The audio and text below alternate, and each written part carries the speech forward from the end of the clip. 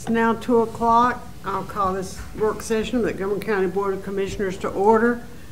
And we'll begin. There's a slight change in the order of business today due to Commissioner Hitson's schedule. So we're going to begin today, instead of with the CD, the Finance Director, we're going to begin with Chris Hildreth, the Infrastructure and Development Director, and he's going to give us his report and talk about capital planning.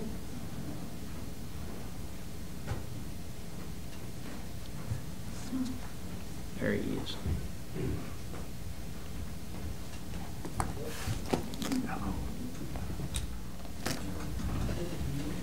Thank you, Chairman. Hey, Commissioner. So it's good to be back in front of you again. We do this every year, just give you a review of where we're at. We'll talk about the enterprise fund and public utilities. Just as a review, we'll talk about our service area and what we do, who we serve, and what our revenue is for that right now. We'll go over the revenue trend, then look at the expense trending as well and see how they compare, see where the how we compare to some metrics that the state LGC sets that they like to see. And of course we'll talk about staffing. I think you'll hear a lot about that later today. And then we'll talk about rates and show you where they would need to go if we want to come close to meeting those benchmarks that that the state set. So begin with, we own and operate a $6 million gallon water treatment plant, Hydro Road in Mount Gilead. We serve a little over 5,500 retail residential customers, a little over 140 retail commercial customers, and the bulk of our water, probably 35% of it, is sold to bulk buyers of municipal towns, 6 towns and 2 subdivisions on Lake Tillery. And you can see right there at the bottom is kind of a rate table for different amounts of water consumed. Residential, we'll talk about this, a 5,000 gallon average bill. Residential right now we're at 41, and commercials at $75. The bulk rates are just $2.99 and $3.19 for the subdivisions. When you look at how we compare to those around us and the North Carolina median, not the average, but the half as many utilities have a higher rate for 5,000 gallon bill than 35.93 and a half have a lower rate. We're at 41, a little bit above average, but as you can see there, we're a little over halfway down the list. Commercial is at the bottom. Commercial, we have a pretty high commercial rate already. $38 minimum, $7.40 a thousand, which is again $75 for 5,000 gallon bill. In the past, we've had a couple of rate increases. 2013 with the alum sludge and raw water intake and high service pump projects, we needed to get with the towns and negotiate, and we were successful at a negotiated rate of $2.99, and we had small rate increases for retail, the rural customers too, residential. However, most of those gains that brought in an extra $600,000 a year, but most of that was eat up with debt service and operational cost increases for those brick and mortar improvements. 2017, we did another rate increase. It was more of an adjustment in order to position ourselves to get 50% grant eligibility for the projects that were being funded by DWI. And most of that, you can see by the next slide, most of that it didn't bring in that much more money, but it did bring in a little bit, but it's flattened out. So here's the problem. You can see it pretty evident after 2017, our revenue is flatlined. So the past 4 years, it's actually lower than it was 4 years ago. And so you'll notice from the next slide, when we talk about expenses, that's not matching up well with what's happening with expenses. Really what you would expect to see, a slow trend upward in operational costs. The blue area is our operational costs. The orange area is our debt service. You can see it's gone down just a tick when the high service pump, the 5-year term on the high service pump came off. And then the gray is our depreciation. And so when we compare both, anytime you see that green line dipping below your expense line, there's an issue. And here's where the state recommends, it's called an operating ratio, including depreciation. State recommends a 1.2 ratio, meaning that your revenues are 120% of your expenses, your operational expenses, your debt service, and your depreciation. Right now, we're a little bit less than 1, so we're not covering what we need to cover if we want to reinvest in the system and keep it viable for years to come.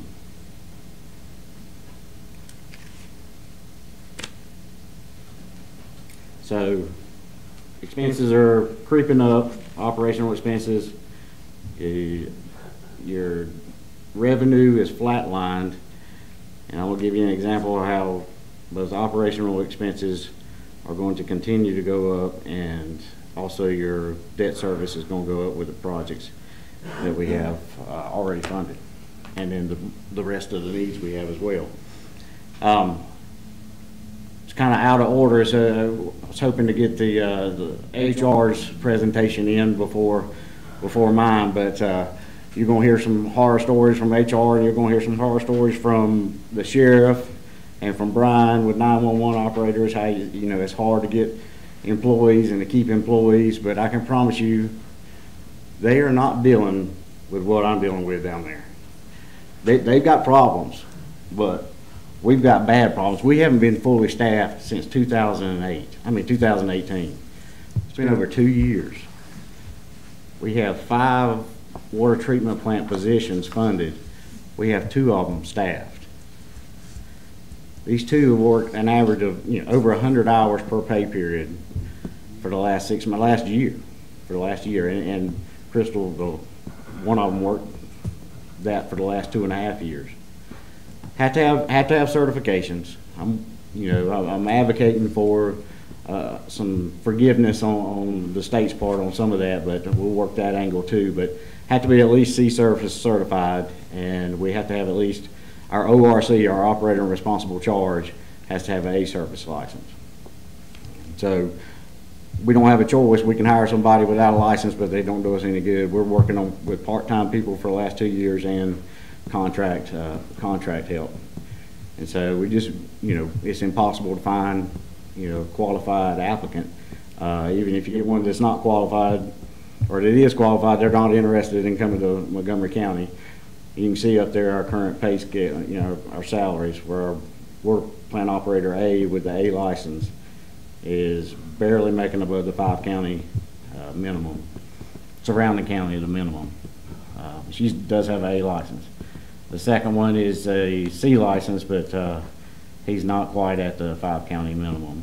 Even if we reach the mid-range, I would argue it'd be tough to get to entice somebody to come here to work when they can work in Charlotte or work in even Stanley County or Randolph County. So it is a challenge, but we've been dealing with it for 2 years. It costs us more on an annual basis, but it's not worth going to a full-time contract operations by no means yet. But we're making do the best we can. I know they're tired, but those are 2 good employees you have work for the county, and they've been doing it for a while. So if we do anything about it, it's going to cause the operational expenses to go up. Even if we don't, the operational expenses are going to continue to climb up at a small rate, just as things get more expensive. And the second thing that's going to keep going up is the debt service, or the amount of money reinvestment we've got to put into the system. You got 1 through 4 that is funded right now, and 5 through 6 are just an example of future projects that need to be funded and critical things that need to be done. We just had a leak on, not on Wright Road, Clayola Road, but it reminded me of that, Saunders Road. We have a leak like every 2 months on Saunders Road, and that's because the line was installed, it's a thin wall pipe installed on rock, so it was poor installation, poor oversight when it was going in, and we constantly are out there with service outages, and our guys are working overnight to fix these lines. But anyway, the debt's not going anywhere, and the projects aren't going anywhere. They're just going to be constant. And so if the legislature just passed the session law, it was 2020-79, that basically tasked the DWI and the Local Government Commission to review utilities and enterprise funds at least once every 2 years and identify those that are being distressed, or that are in distress, meaning that they're not meeting their revenue to be able to perform operation, maintenance, and management of the systems.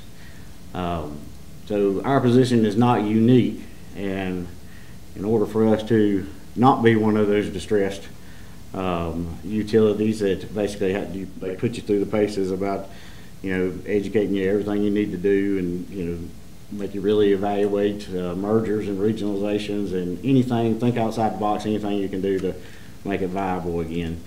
And so in order to kind of stay off their radar, you need to get to that operation ratio of 1.2. And that actually means $2.3 million annually in additional revenue. That'd be a hard pill to swallow for most of our ratepayers in 1 year. So tried to give an example of how we could get there. So back to the operating ratio. Basically, you need to increase your revenue, like I said, $2.3 million. If you divided that over 4 years, $575,000 a year in additional revenue, based off of total volume of water sold. That would be $270,000 a year, per year, for the next 4 years, increase for residential customers. $92,000 for commercial, and $213,000 a year for 4 years for bulk.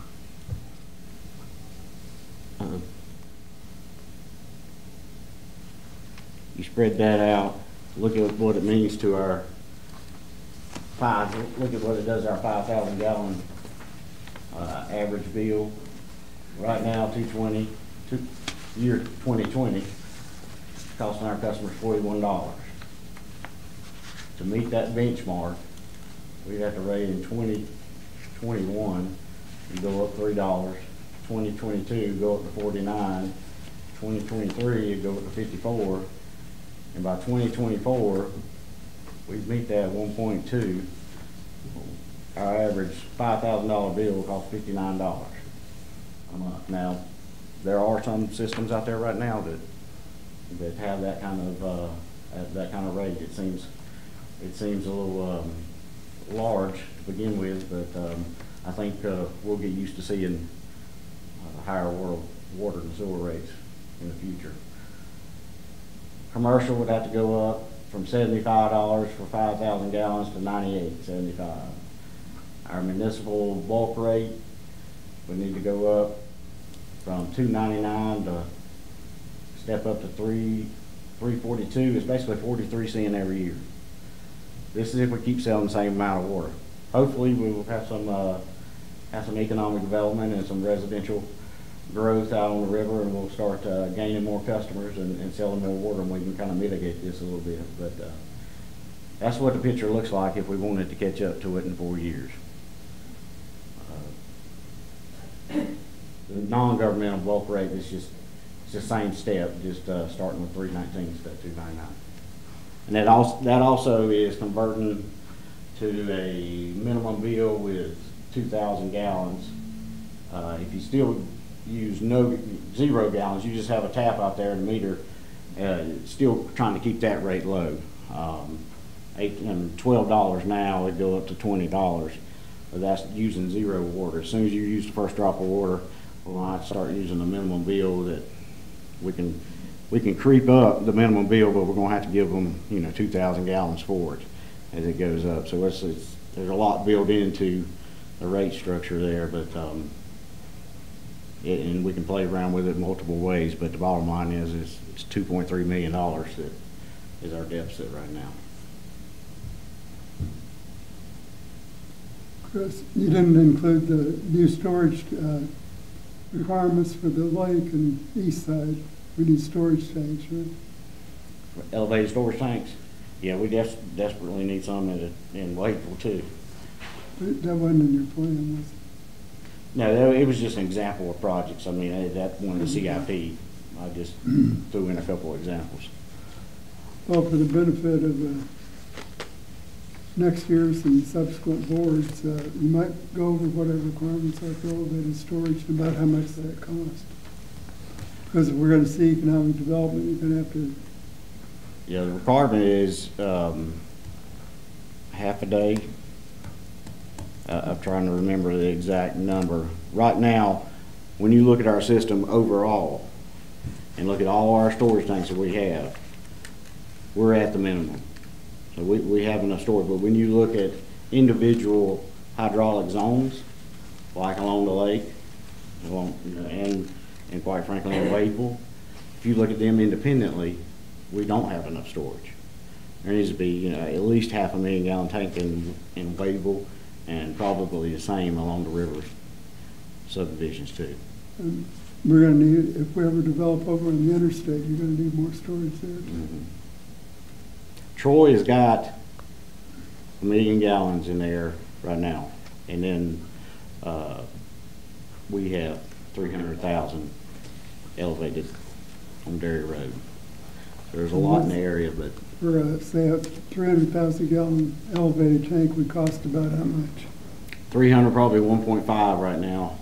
I think you could count on 1.5 to 2.5 million dollars depending on the size. And the 500 gallon would be closer to 2.5 million. So like I said, to support economic development, you're going to need probably at least 2 more tanks at the cost of roughly $5 million. Mm-hmm. We're going to have to figure out how to fund somehow. And we can't sit on Booster Station 2 either. The original plan was to redo both. Thankfully, Division of Water Infrastructure allowed us to use the $1 million grant and the $1 million loan for just one. We spent over a year bidding that, so we still have Station 2 to do. Thank you. Any other questions?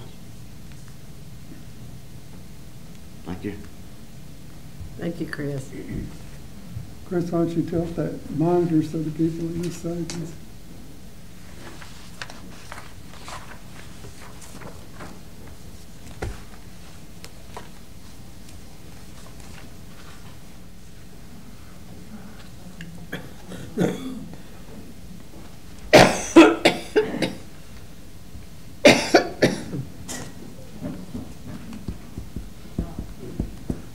Okay, next we have Brian Helms coming to talk about broadband. He's our communications director. Appreciate you guys having me. Ever since I've worked here, broadband has been a discussion since 2005, October of 2005. I got into the discussion 6 or 7 when they wanted to add some connectivity along the lake north of Wood Run, and we were able to connect CenturyLink and their homeowners association together, and that worked out. That was one of the easier ones, unfortunately, for us. As we said, it's very important for economic development for our schools. As we know, all our kids are online. The 2 of mine that are still in school are struggling to get connected, and not due to our connectivity, but for other reasons. But those that are out in underserved or unserved portions of the county are struggling and are at the risk of getting left behind. So this is an important discussion for us to have. The internet providers in the county, CenturyLink's the overall provider, as pretty much everybody knows that's from here.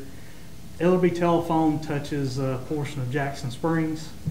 Randolph Communications, they have a presence in the Baden Lake area, as well as fiber that runs down 109 to the UI River and northern portions of Ophir Road. That is their primary footprint into the county. River Street Networks is kind of new to our area. They bought out a wireless service that Ellerby Telephone had been operating. Before that, it was another provider who the county, back in 2008, 2009, we entered an agreement with the original wireless operator to have access to our water tanks in the county, and they built out a network, which is still there. Unfortunately, it hasn't expanded out much beyond the towns. They are in a portion of on Lake Tillery, but that's pretty much the only area, and I think there's an area of a small bit of coverage up 134 that they expanded out to. We still have an agreement with them. They have access to all our water tanks. And like I said, River Street has just bought this out from Ellerby Telephone, so they're still getting the game plan together as to what they're going to do for our community. Spectrum has recently rolled out more coverage in Troy. Troy was one of the only markets in the state that Charter, who was the former provider, had, that they only provided video, one-way service, no internet. So Spectrum has rewired most of the town. They're providing internet. They also provide internet on the east side of the county, as well as the Mount Gilead area and up the lakes, up to 2427. HughesNet, that's a satellite provider. We wanted to throw that in there because that is something that everyone has access to. It's not the most cost effective, but it does cover all of our residents. But there's a major affordability, which we'll get into later on here. So there's 3 levels of service here, and the FCC back in 2015 upped the definition of broadband. Back then it was 4 megabit download speeds and 1 up. By today's standards, that's horrible to think that's what we operated at, but that was acceptable in those times. So now it is 25 megabit download and 3 up, which means that not all of our county falls into the definition of broadband just because they have internet service. A lot of times we use broadband as a broad stroke to say they have internet service, but true definition of broadband is 25 meg up, or download, 3 megabit upload. So we've got a graph here. What we did was we took the numbers from the FCC maps, which are they're not the most accurate maps, but they're all the data that we have to work on. So we took those maps of the county and we took our address point layer from 911 addressing, and we overlaid the two, and we come up with the percentages. And in a further slide, you'll see the exact numbers. 7%, according to these maps, of our residents have less than 10 meg coverage. Less than 10 meg is considered borderline no access because of the limitation of what you can do with that kind of bandwidth in today's world. Yeah, you can watch a YouTube video. The upload speeds are prohibitive of doing much in the way of video conferencing. So school kids that are needing to do Zoom meetings, which is what my middle schooler is, that's how their classes are ran, they're gonna have problems. And it's 10 megabit or less. A lot of these areas, just by looking at the map, I would put I would guess that they are trending on the less than 10 meg end, not the upper end of this scale. 41% of our folks, mostly in rural areas outside of town, again, there's a map coming up so it'll better define it, have that 10 to 24 meg service. That percentage is higher mainly because of Spectrum's footprint along the lake, as well as the Baden Lake area being served by Randolph Telephone and the town. And so some of those areas overlap outside of towns. The 52% is the over 25 meg, which you're getting into the core of Spectrum and as well as Randolph Telephone's coverage area. That's where the majority of our population, our address points, which represents households, are going to fall. The order of our priority, obviously, to resolve the problem is going to be, we're going to try to find a solution for the 7% group, followed by the rest. The 7% group is spread out amongst the county, which brings us to our next, our underserved populations, less than 10 meg. I won't read it, but they're spread out all over the county. The reasons they're spread out all over the county, if you want to delve into the technical reasons of it, which I won't bore you with, back when telephone service was the primary interest of our telephone companies, they put up pedestals. You see these sometimes on the side of the road. They're just equipment. Sometimes they have fences around them. A lot of times they have a label, CenturyLink or whatever on them. That's where all the phone lines that come into your houses connect back to. There's centralized locations, and then those areas are connected back to other central locations in the county, and that's how they roll out their network. Well, years ago, before internet, all they cared about was voice. Well, you can send voice a long ways down a piece of copper. When internet became a thing, technology was developed to push internet over these lines, which is DSL. That's what everybody knows and most people have in the county. DSL was a workaround so that the phone companies didn't have to replace that infrastructure and could reuse it. And so all the infrastructure is still wired back into those pedestals, and it was all designed around a voice network. You can send DSL down about 18,000 feet under ideal conditions of line. Now, that's not very far. So what you end up with, if you draw a circle, and that's a crude representation around all these pedestals in the county, you end up with empty spots in between these circles. That's why our underserved populations are just sparsely, just throughout the county.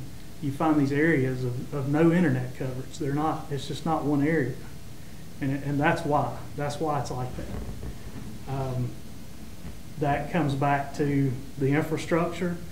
The population density in a rural county just doesn't exist for these folks to have to come in and run all new infrastructure. And that's the war, that's the battle that we're fighting. Is it really comes down to dollar and cents. How many houses per mile do you have, and what's the return on the investment for a telco or internet provider or whatever without any outside funding? How are they going to make their money back? What's the business model? And to provide affordable internet, you can provide internet at any cost, but you got to provide it affordably. And unfortunately, in rural areas, you'll find that rural areas have the least affordable internet of anywhere. You can go into an urban area and buy internet much cheaper, or bandwidth much cheaper than you can in a rural area. Our second tier, if you want to call it that we put together is a 10 meg to 24 meg. These are the households that are located within that, and I've said 18,000 feet. Those are the people that are living a little bit closer to the pedestals, people that are living closer in, maybe outside of town, but they're closer into town, close enough that they're getting higher speed internet, but they can't get the high speed internet. So once again, that's 41% of our population. These percentages, once again, are all based on that FCC data, which is a broad stroke. There is discrepancies in that data, and when you see the map, folks that are familiar with the county, are probably going to say, well, you know, that area there, I know they can't get that speed. Once again, we're using the most accurate data that we have access to. We're going to the 24 meg or above, mostly towns, lakes, the Baden Lake area. I live in Troy. I have 100 meg internet. I can get 400 meg at my house. You know, we don't have a problem here, but the folks outside of town do have a problem. The reason that spectrum is here is because the household density in Troy. The reason they're on the lake is because of the household density. And there's more people per mile that are willing to pay for the service. When I had CenturyLink, it cost me about $80 a month to have internet only at 10 meg. I've got 100 meg now at less than 70. So it's more affordable and less cost. If I lived down Troy Candor Road, just a few miles, and I live on the east side of Troy, then that internet, that 10 meg may not even be available, but I'm still going to end up paying $80 a month, just because I'm just a few miles from where I geographically am located now. And it's because of the distance from those central telephone, that infrastructure. Here's the map. 11,259 addresses that are in the green. Looking at the green, you can kind of see the green areas of the map, rather. You can kind of get an idea of what it's following. Around Mount Gilead, that's all Spectrum for the most part. Some of it is CenturyLink, but CenturyLink in town can offer, they can give you 80 meg service in town. That's because of the proximity to their central office. They have central office locations in each town. And so they can offer a lot faster rates because of that, and because the wiring tends to be better in towns than it is in the rural parts of the county. Some of the wiring in the rural parts of the county probably dates back to the 50s when it was originally installed. So we're still using that same twisted pair that was plowed into the ground or ran on the poles many, many years ago. So our topics of discussion: how do we serve the 7%? How do we improve the rural areas that are at that mid-level of service that are less than the definition of broadband, which is an ever-changing thing. It's a moving target. In the next 5 years, that number is probably going to change to 50 plus meg. And it's going to change faster than we can get infrastructure in the ground. So we're at the beginning of a multi-year process to roll out service that will keep up with that ever-changing landscape of how much bandwidth we need to serve for educational purposes, for economic development purposes. You know, the third one, which is the biggest problem that I see in our county, is how to address those that have access but can't afford internet connectivity. The county cannot put in infrastructure for broadband. We're prohibited by our state. The state of Virginia doesn't have that limitation. There's broadband projects going on in rural Virginia where local entities are dumping millions of dollars into subsidizing broadband projects because they see that the payout is there for rural areas.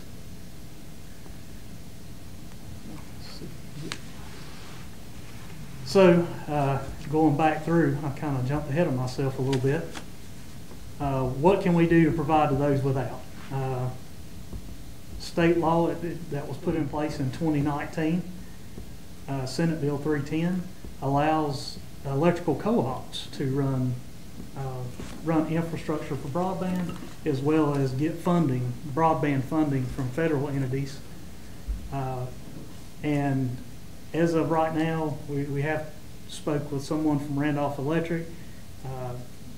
River Street Networks is they're telling me that they're working with PD Electric. I don't know that that's the part that's in our county, but there are possibilities for those areas. Randolph covers a good portion of our county that could benefit. PD as well. River Street Networks, they are buying up small telephone company footprints all over the place in eastern North Carolina. They can provide wireless internet. They can provide fiber to the home. They specialize in partnering with small counties like ours, and they have a broad knowledge of what kind of federal funding is out there, and they have the staff that can go after that. They also have they have a network already in our county. They have roots here. So I've been speaking with those guys about what we can do to provide services to those little pieces of the map that were red. Which I don't know if I explained that 100%. I'm going to go back real quick. Sorry about that. The green areas are well served. The tan or yellow areas are in between. The red areas are underserved. Once again, I apologize for skipping over that detail. So the red areas are scattered between all over the county. That is a good model for a wireless provider to come in and just hit those spots. Because those spots are not very densely populated. If you look at the roadways they're on, they're not densely populated at all. So that's where River Street could possibly help us. But the fiber, running fiber or coax with a spectrum type install is the only thing that's going to up the red and the yellow or tan areas in our county. That's the only way, as we sit right now, that is the only way to get those going.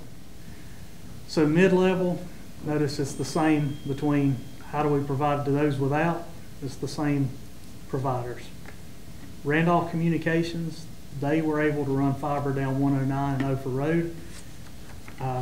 If they have other footprints in the county, I'm not aware of it at this time. We had worked with them to try to get fiber ran down 134 along with the town of Troy, and we were unable to get that to work out. MCNC is another entity that provides backbone fiber to the county. They're someone a representative of Stanley County contacted us a few weeks ago and asked if we'd be willing to I guess sponsor or at least partner with them to have an extension of the MCNC network to come through our county. They want to run a fiber from Midland to Biscoe. That would increase connectivity in our county. Of course, we want to be part of that. Their role would not be to serve broadband out to underserved areas, but rather to serve broadband as a backbone, a provider for the people who would serve broadband into the county. So how to improve mid-level areas, same players are going to be there.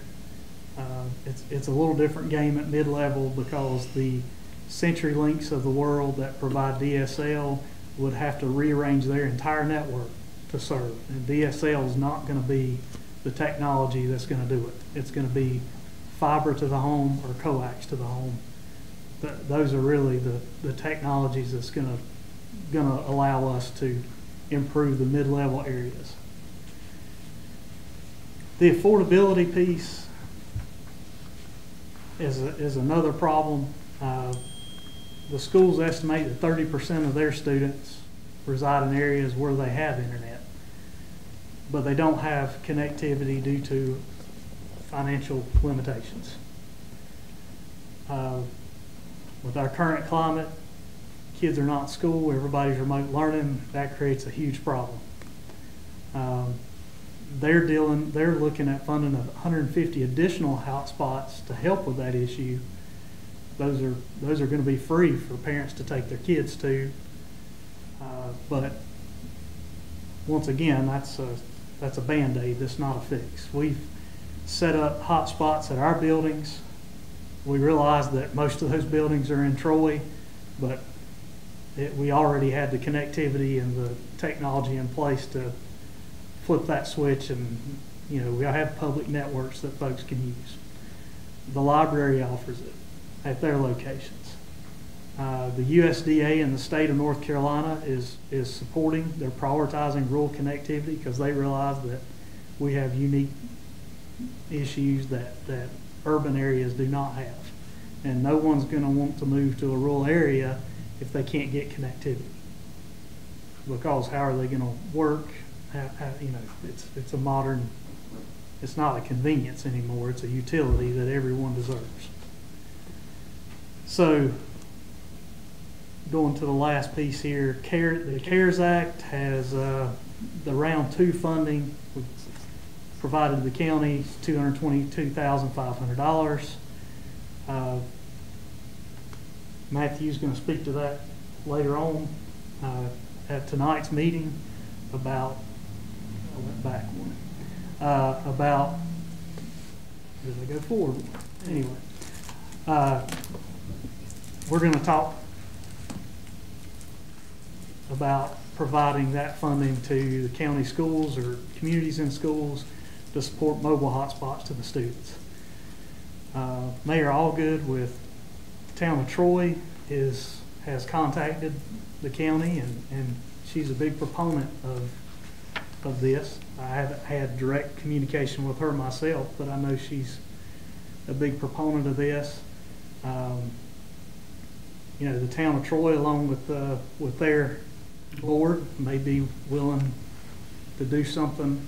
I don't know that for sure, but that's an option. Town of Bisco has also expressed interest in solving the issue. So that's another possible solution in providing connectivity directly to the students. Of course, there's still going to be areas where they may live somewhere where they don't have cell phone coverage. That's a secondary issue, but it is a solution that could get us closer to the end goal. One of those, a big piece of that goal is getting students what they need. The ncbroadband.org, they have a process they recommend you go through. Our adoption of this process is that we need to do an engineering study, mainly for the 7% and 41%, where we can we realistically need to improve or can improve. This engineering study, I mentioned the FCC maps are not 100% accurate. This engineering study would give us better data. It would give us a clearer picture of where our assets are in this county, where different types of internet may be used to get to those 7% of households, whether that be wireless, fiber to the home, expansion of existing services, whether that be Spectrum or Randolph. They're going to look at all the providers and give us a comprehensive study of what we may be able to do. So that is the county's ability to support broadband at this point financially, is to have this study in place.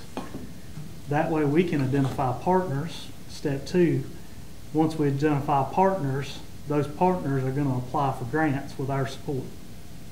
And that's how we can get the federal money that's out there into our community. And we have a large portion of our county is eligible for those funds. We just can't go out and get them for ourselves. We have to have a partner. The larger providers are not as interested in rural counties because of the payback issue.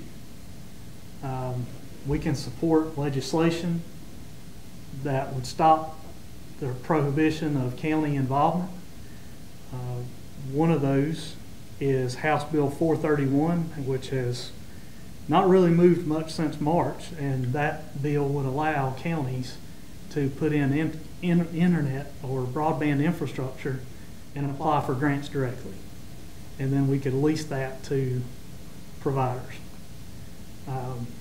I checked on it before I came in here, and it still hadn't moved, and it was introduced sometime during the end of March.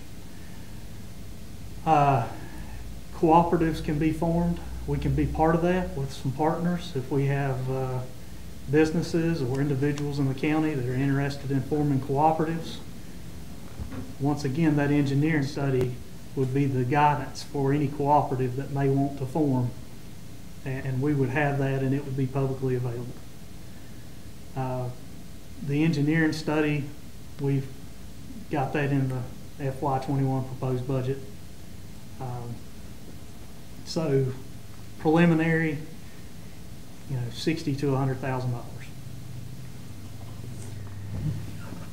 $100,000.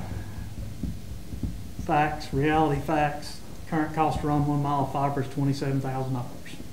That doesn't include the last mile connectivity, which is part of the problem with the 7%. To be sustainable, you need 13 connected paying households per mile. That's a major problem in our county. Now, on a lot of roadways and thoroughfares. 23 households per mile. We know those are more densely populated in towns on the lake. Wake County's 311 households per mile. I won't read through the rest, but you get the picture. It's not a rosy image, and it's going to take some skin in the game from us to make it happen. That's what it really comes down to. I put some links here on this. If anybody wants this, these are where a lot of this information came from. I think I listed one of those twice. That is my fault. But anyway, any questions? So you're saying this study would cost, did you say 60 to 100,000? Well, we would do an RFP, RFQ, or we would have to vet out the best option. That number comes with my conversation from River Street Networks. Okay. Now, with that study, what you just talked about with the households per mile, would that study give them that information so that we could look at whether or not, or the provider could look at whether or not that's something they want to invest in? Yeah, that study would show, where the households are, which we already have that data here in the house with our address point GIS mapping layer. Okay. So it puts a dot on every household. Some of those dots are buildings that have got an address, but majority of them are households. It would identify, what is the reality of connecting, whatever portion of the county they're looking at with fiber. What would be the cost of doing that? Would it be better served by wireless instead of when I say a wired connection, I'm talking fiber or coax. It would be the decision-making information that you would have as a broadband provider to look at to say, okay, this is a profitable venture for me to go into. Obviously, CenturyLink on a big scale is, and I shouldn't pick on them, but someone like them, I should say, is going to look at that and say, we may be able to expand out in a few of these areas, but other than that, we're probably doing all we can do for the amount of revenue we've got coming in.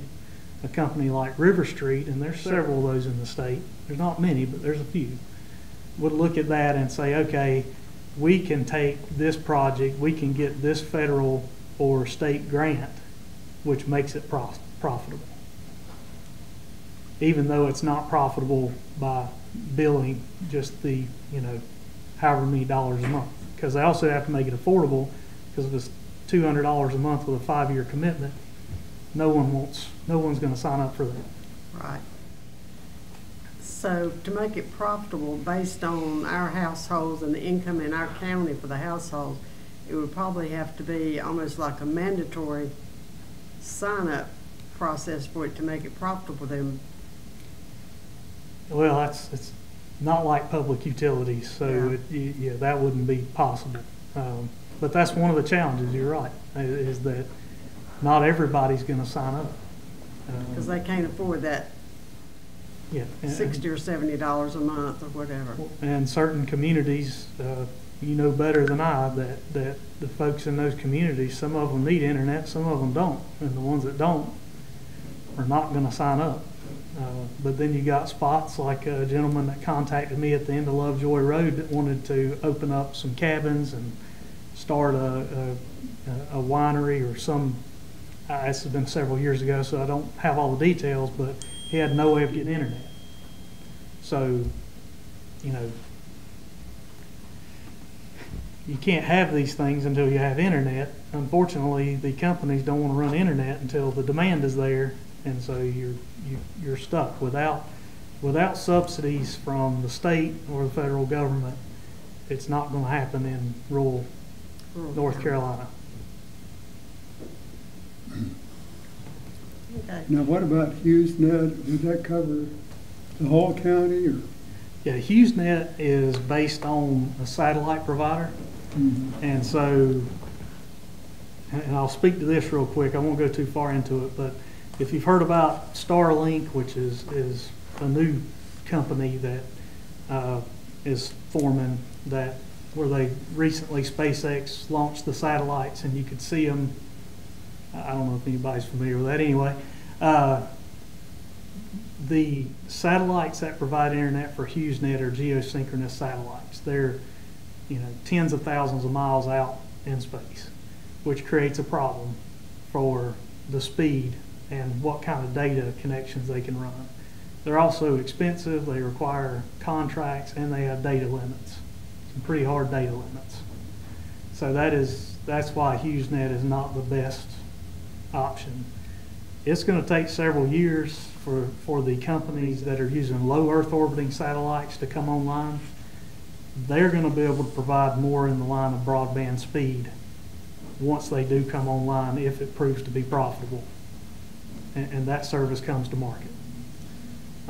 I didn't mention that in the presentation because right now it's not sure. I've signed up for to be one of the trial customers or whatever, and I've not heard anything back in several months now. But they're only doing it in certain markets. Verizon in some markets has started a program of offering home-based internet on their 4G network. Since they're installing 5G now, they're rolling out the bandwidth on their 4G network to home users, but it's only a few states. It's very selective. It's $40 a month for 25 meg internet, which meets the criteria of broadband. If you're a Verizon customer, it's $60 if you're not. Once again, we don't know if that's ever going to be here, if it's ever going to catch on, and it's only going to serve the areas of our county that are Verizon, covered by Verizon. What about the individual hotspots? I mean, I was looking online this morning, and several companies have, if you're free and reduced lunch, $10 a month for the hotspots. Is that something that would work better in the county? I mean, if they have internet coverage, AT&T offers that, Verizon offers that. They're just devices that allow you to connect to the internet, you know, via Wi-Fi. In other words, if I bought an individual hotspot, I would have to have cell phone coverage. Right? Yes, that's correct. Either AT&T or Verizon. Do we know what kind of coverage we've got with the cell phone? You can pull the maps off of the individual provider's website. They're not 100% accurate. We use Verizon with the sheriff's office, which is the only ones that I have hotspots for right now. That's how they have connectivity in the car, and it covers most of the county. There's still spots it doesn't cover, but that's going to be the same with any provider. That is a viable plan. Our cost for hotspots for government is $38. That's for AT&T or Verizon. $38 per month, and that is unlimited. But I'm not familiar with the $10 plan, which would be probably funded through the schools or the... Well, Walmart has, for example, you can go to Walmart, it says, and get a hotspot and pay $10 a month for either Verizon or AT&T coverage. That Straight Talk? Mhm. Okay. Yeah, I looked at Straight Talk's plans. The problem with those is they're unlimited data till you hit the cap. It's a little bit of a advertising scheme. Once you hit whatever their cap is, then you go down to a lower tier level of speed, which is well below the 25 meg threshold that we're shooting for. So are you recommending we proceed with an engineering study? Or? I think if the county wants to take a serious look at solving the problem, that everything that I've researched and read so far, for anyone to take it seriously, we need to have that engineering study in hand. I mean, if it was profitable, if they could make money, they would be here.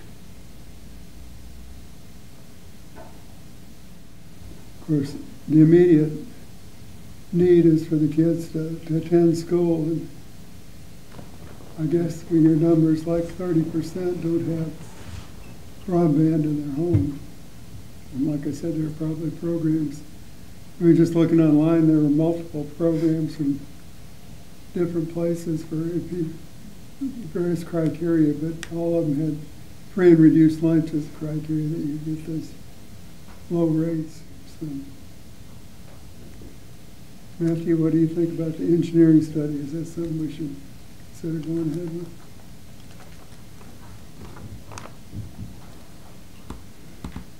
As Brian said, that's the process laid out by NC Broadband. Brian has given us some facts there about what the costs are, about the number of households in those areas, what the cost would be for a provider to come in.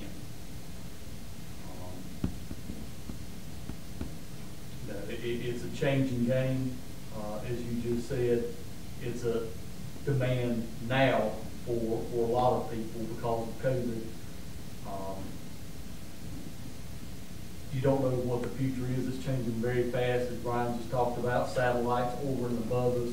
We're working with Stanley County to get MCNC, which is the state fiber backbone run through the county. Hopefully we'll have an answer on that from the legislature next year to let them fund it.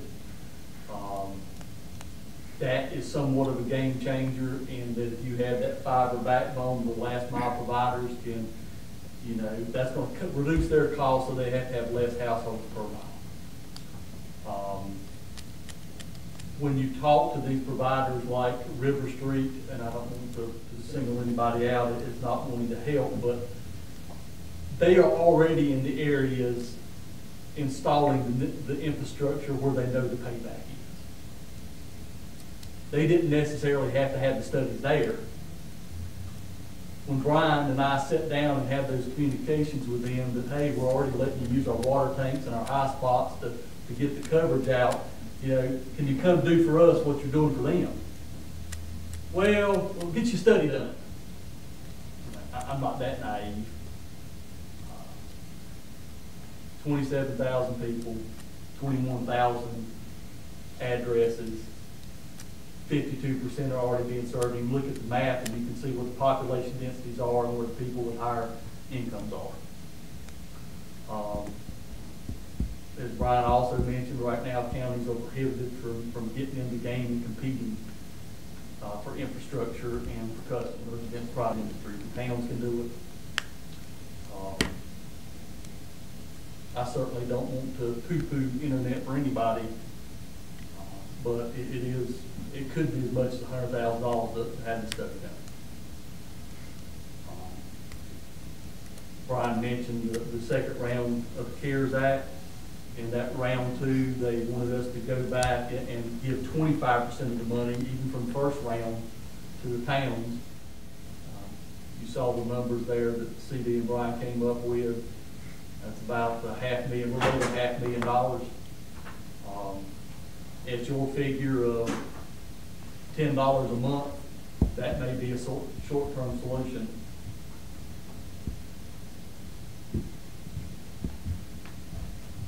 So, I mean, that's a decision for the board. It's ever-changing playing field. There's an immediate need right now. That $100,000 for that study could be added to CARES Act funds.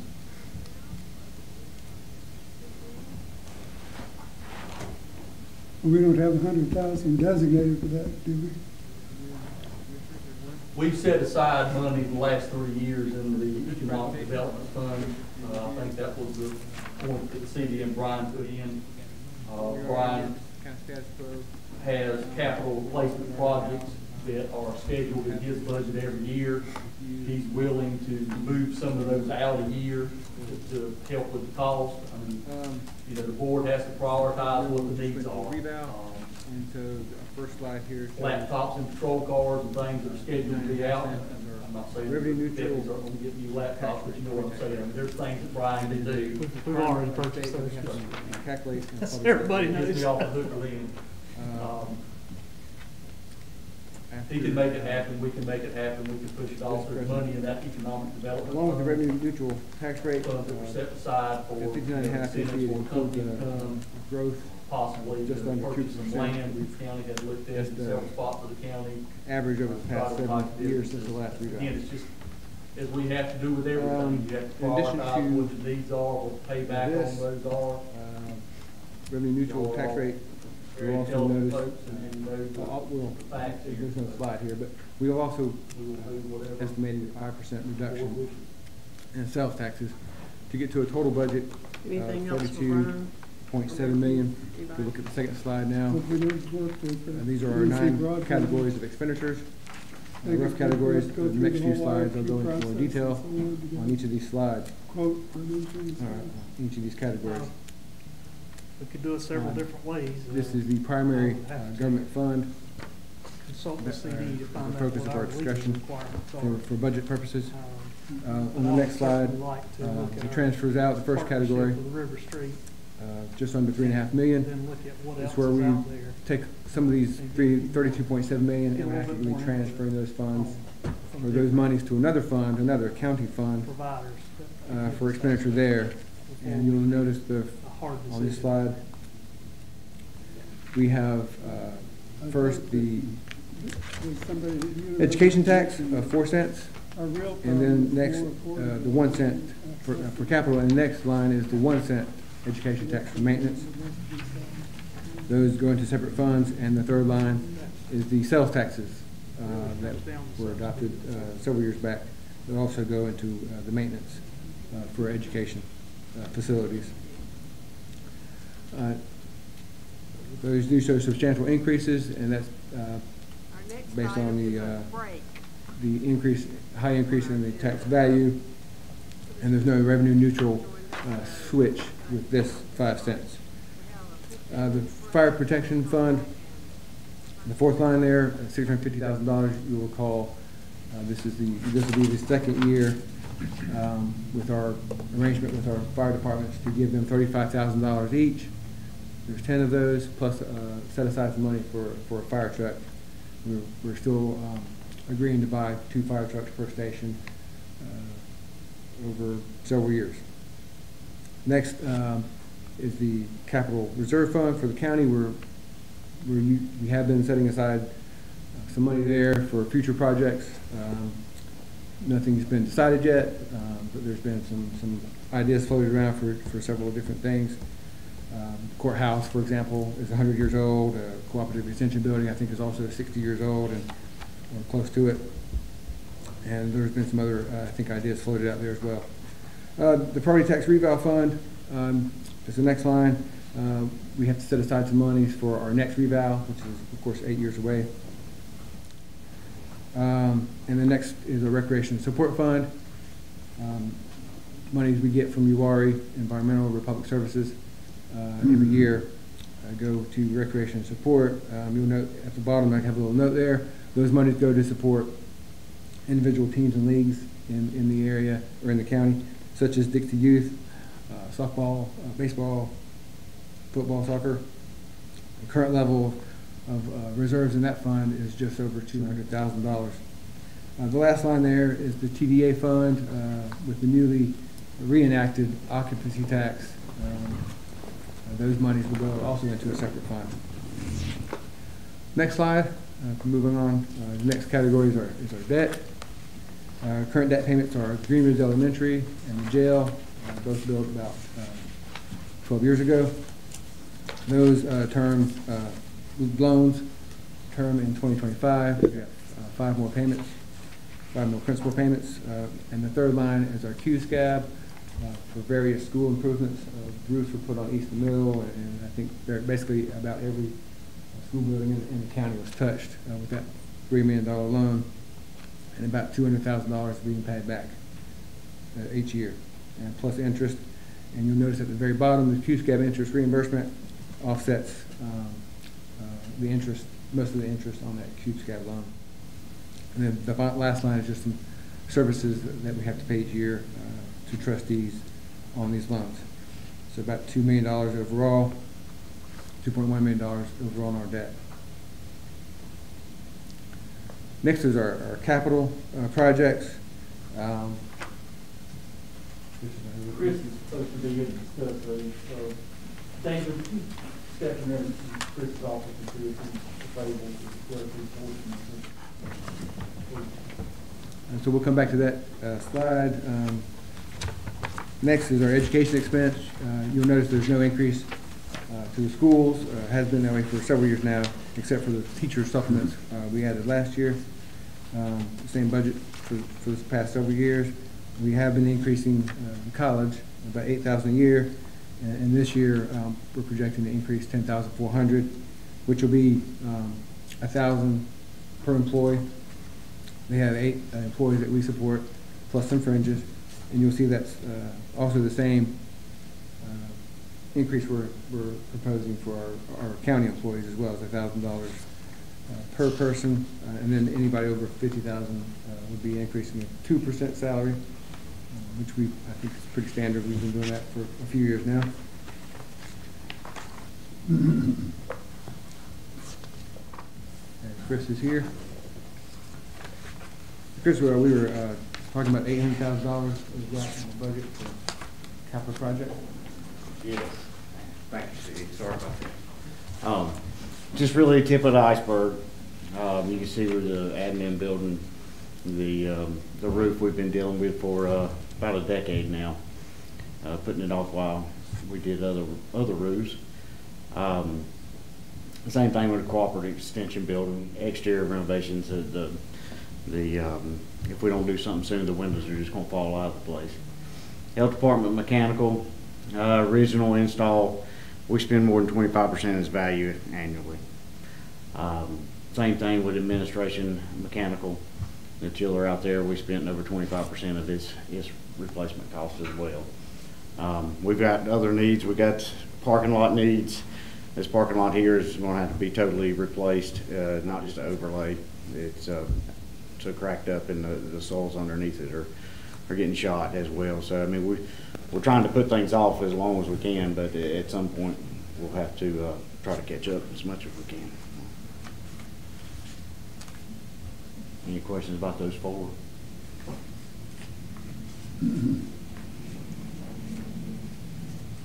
What are we doing with the courthouse again? The courthouse, we've already done a lot of renovations to the courthouse, just cosmetic stuff to buy time. Mm-hmm. We've also addressed the mechanical issues in the courthouse as well. Prior to, I believe, 2012, Davison Heating and Air, for some reason, took all the outside air dampeners or all the outside air duct off and disconnected them from the air handlers above the ceiling in the basement. And that's where a lot of our indoor air quality complaints were coming from. Since we've connected those back and introduced an outside air, we haven't had any complaints. But that chiller as well, it needs to be replaced. That's next on the list in the parking lot. Mm-hmm.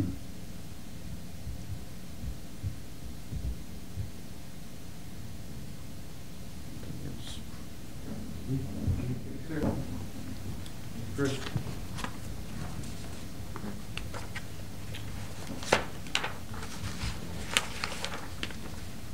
Defense Capital, talked about education. The next slide is going into the maintenance of our fund for education. We've added, back in June, you guys agreed to add $2 million to the schools to work on a field house and storage facilities at the new high school. They're also using some funds to reimburse for some improvements they made at East Middle. And they have just over $2.2 million there. College has about $900,000 there. After adding the $500,000 in June, most of what that's going to go for is the sustainable farming for agricultural education and various other smaller projects. Sidewalk improvement, window replacements. They're usually doing those kind of things. Next, we'll talk about the departmental expenditures. There's two slides here. This is about half of the budget in this fund. You notice on this particular sheet, I think it may be 2 slides in your handout or in your presentation, in your file. But at the very bottom, there's about a $1 million decrease that we've seen in this particular part of the budget over the past several years. Most of that is due to social services when the state took over daycare and Medicaid transportation payments. Other than that decrease in social services, there's been approximately $120,000 increase overall. There's several decreases, as you'll see in the first column, or the second column changed since the fiscal year 17. But there's also some positive facilities management. For example, we've taken over the old First Bank building, what I'm calling the courthouse extension, because probation and parole down there, as well as elections. And obviously utility costs have gone up. The jail has been a big increase in medical costs for inmates. And animal services, back in June, is another agreement or change we're making to animal services, expanding their role in animal welfare and promotion.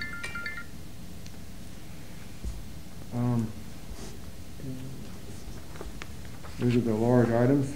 And the next slide I have is talking about salaries and personnel costs for these departments.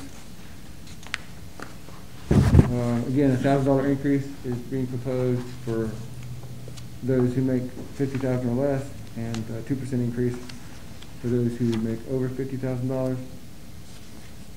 In total, the proposed salaries are just under $320,000 more than they were in last year's budget, fiscal year 20 budget. The total cost there are about $500,000 more than the fiscal year 20 budget. 120,000 of that's from retirement. The state is increasing the percentage that the county is required to contribute to retirement each year.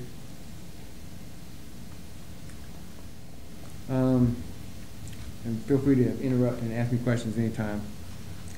My next slide is talking about the allocations as we near the last of the categories and expenditures. In this slide, there's $292,000 decrease overall. Most of that is because of no contribution in this budget for economic development. We've been setting aside some funds for several years. Got about $1.5 million actually set aside right now. And so there's nothing included in this budget for that. And then there's a slight grant increase there. You'll see some other small changes there. School government dues, association dues. There's a $2,000 decrease in the community buildings. If you'll recall, we gave 2 community buildings away this year, or past year, to Wadeville and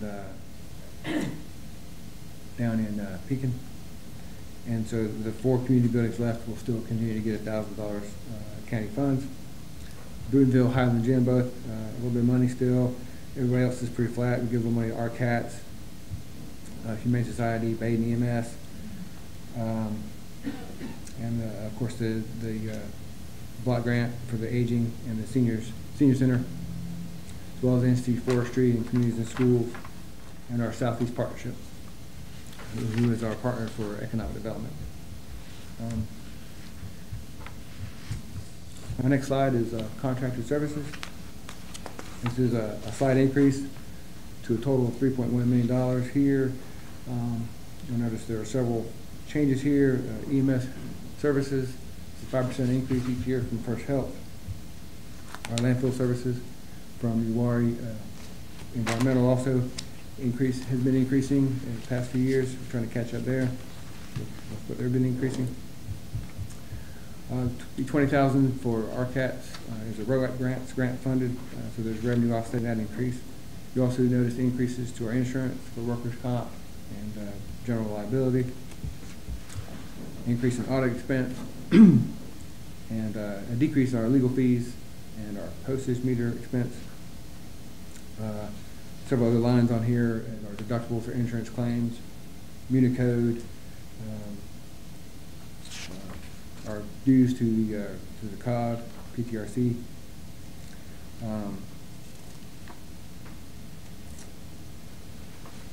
and our contribution to our Sandhills Mental Health has been pretty stable for the past several years. Next slide, last of the categories on that first sheet that showed $32.7 million total budget. Inventory. This slide shows our extra benefits that are not budgeted in the departments, such as vacation payout and longevity, where we don't want to harm the departments when these things are paid, so we budget for these items separately. You'll also notice we've got some retiree insurance and unemployment insurance, as well as our separation allowance for retired law enforcement officers. We're also on here, we have a handful of folks on the retired, receiving those benefits from retired law enforcement folks, and it periodically increases, and that's why we're showing an increase to separation allowance and offsetting that with a decrease on unemployment insurance to show a flat in that particular category. Do have a few more slides here just to go over some general topics here. The next slide I have shows an increase in our fund balance. Back in fiscal year 2010, we ended the year with under 4% fund balance, and we're projecting, still working out the numbers, of course, with our auditors. But right now we're projecting about a 50% fund balance as of June 30th, based on $32.5 million expenditures is estimated. That's a big improvement. We've been accumulating cash, of course, to pay for large capital expenditures that will probably be coming due in the future. As Matthew has alluded to, capital needs are an iceberg. You really don't see the whole picture just by looking at the building.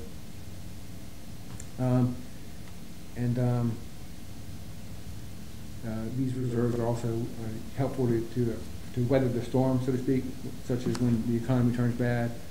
This is because fund balance is mostly cash, and just helps us get through the bad times.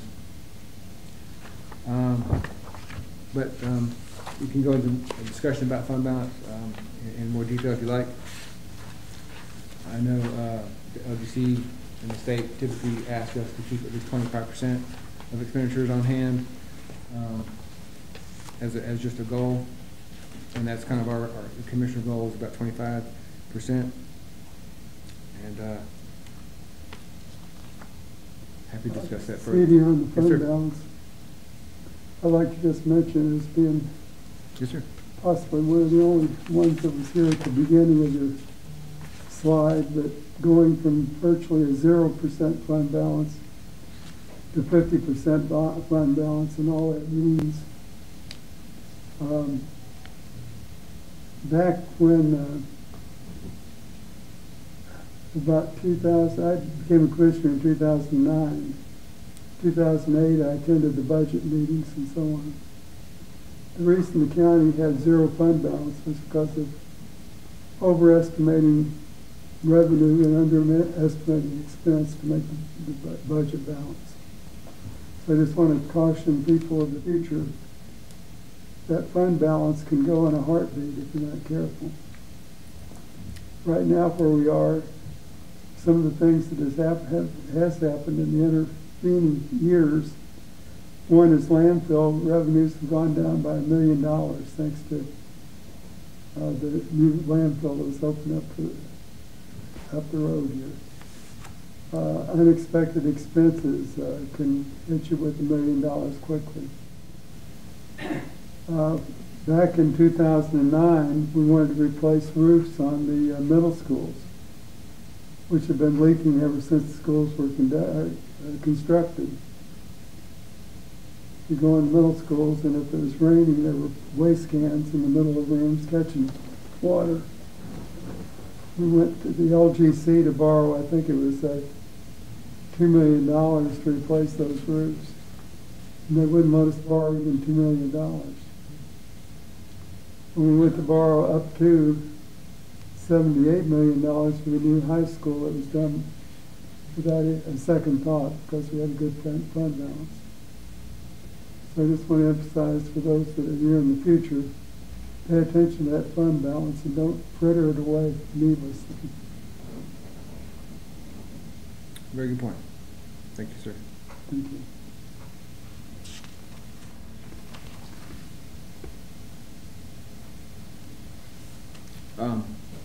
Yeah, thank you. It's very important, you're right, that we keep a good fund balance. For so many reasons.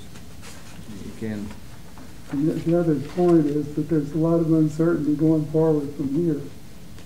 And I think you've done a reasonable job on estimates of both revenue and expense, but those revenue numbers can go down the tubes fairly quickly in the situation we're in.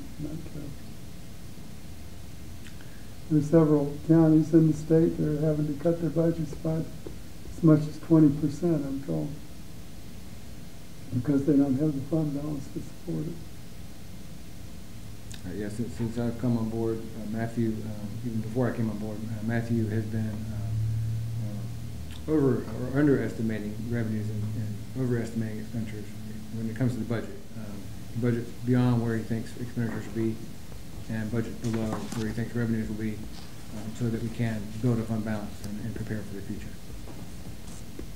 And I think a lot of that is from the commissioners as well. Your involvement, your leadership, and your guidance, and support of that. Thank you. And so, talking about the high school that Commissioner Matheny mentioned, next slide goes into the Educational Capital Fund and shows from fiscal year 16 to fiscal year 25. Shows here that in fiscal year 21, we should be spending, should be finishing the project, and then we'll have enough money to pay the loan payments, which will start in fiscal year 22 for the 4 years until fiscal year 25 from this fund. And then, as I mentioned earlier, we have two debts expiring in fiscal year 25 for the Green Ridge Elementary and the jail, and those funds would be used to continue to pay the debt for the USDA loan after that. Plus, you'll have the $1.4 million at that point, more likely coming in from the 5 cents or 4 cents of the education tax. So it should be enough to support the debt payment well into the future.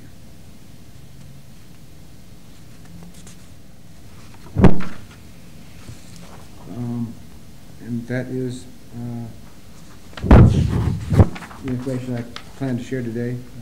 Be happy to answer any questions. Anything Matthew wanted to forgot.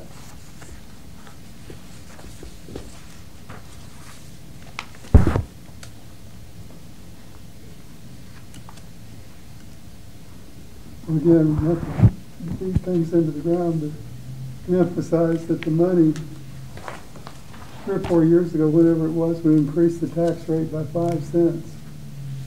So we paid ourselves forward for debt service. So the money is in the bank to pay the debt service on the school loan. I know you said this, but I just wanted to emphasize it. Not part of the fund balance. So don't be tempted to take it out of that fund and then have to raise taxes to pay the school debt before the other debt comes off. Yeah, a lot of foresight was involved in that decision years ago. You're right. Commissioner Led involved in that review.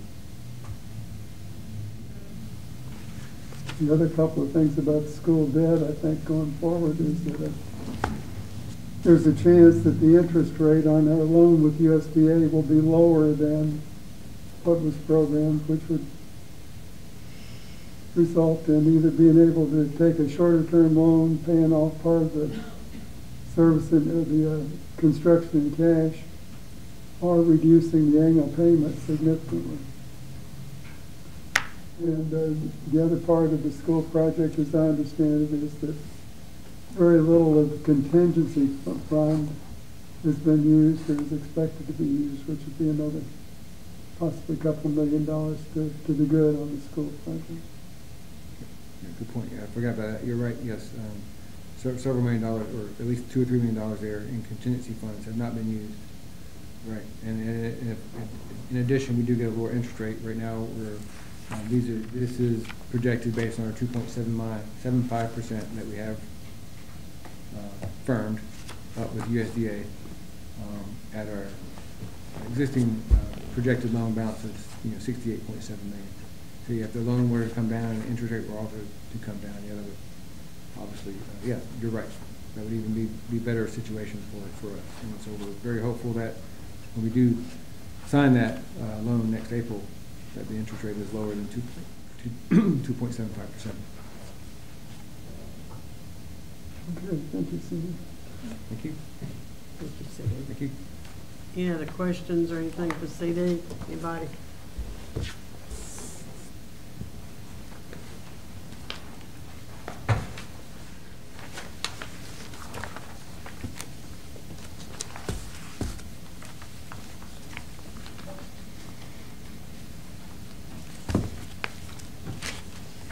Okay. We are now down to our HR Director, Renee Jones.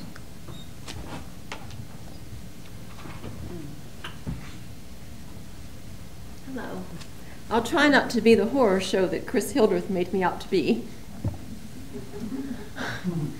So, as CD just said, at revenue neutral and included in that budget, we can afford to give all of our full-time employees an increase. That increase would be $1,000 annually for all the people that are making less than $50,000 and 2% for the people over $50,000. What I was asked to do is I was asked to prepare a presentation comparing the 5 surrounding counties so that we could get an idea of what we look like in comparison to our neighbors. Our good friends at the NCACC have a saying that when you've seen one county, you've seen one county. And that truly is true for Montgomery County, because as I have been here for 4 years and learned, and what I really learned looking at the surrounding counties is that we are truly unique. My understanding is that years ago we had a wide salary range. We had a step plan. We had people in the same department doing the same job making a big range of salaries. They had a substitute pay program. And so if somebody that was long-standing was here and was making a larger salary and they left, that was the advertised salary for that position. So it doesn't take much to understand that somebody new coming in could start making a larger salary than someone doing a similar job that had been here for a year or two. And in some cases, making more than a supervisor if they were lucky enough to step in to a spot that was left by someone who had been here for many years. And so what it ended up happening is we would have this big disparity, people doing the same job, same education level, same certification, maybe same licensing, but a different range. And so what Montgomery County did is they created a scope and skill plan.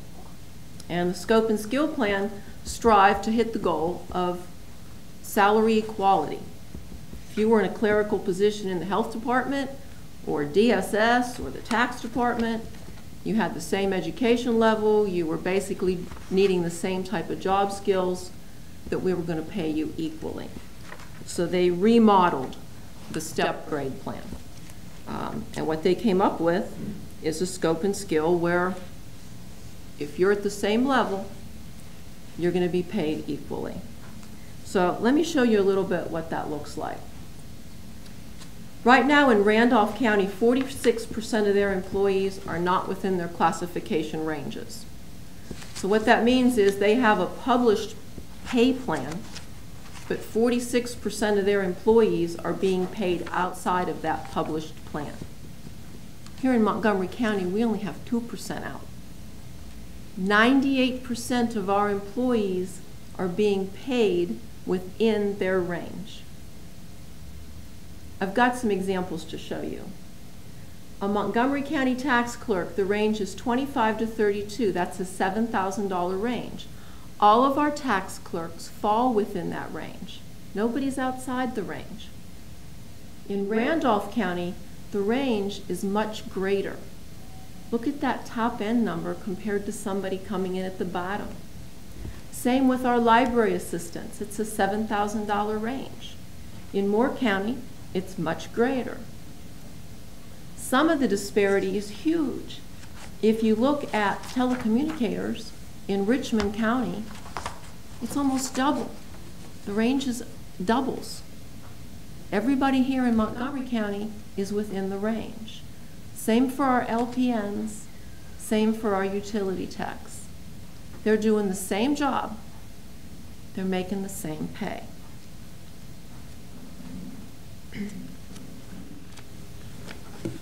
Oops. So we really are unique. And when you're trying to compare apples to apples, what I found in trying to do this comparison for you is that in a lot of ways we're comparing apples to oranges. First of all, I'm sure you can all understand that job titles vary between counties. Job responsibilities vary between counties. What you're held responsible for, what you have to do on a daily basis is going to be very varied between counties. The good news is that here in Montgomery County, we've achieved that parity. We've achieved some sense of equal pay for equal job skill. And in doing so, we've also caught up with some of the other counties when we're talking about minimums. And some of my slides that are coming up will show you that a little bit better. We have some hot spots.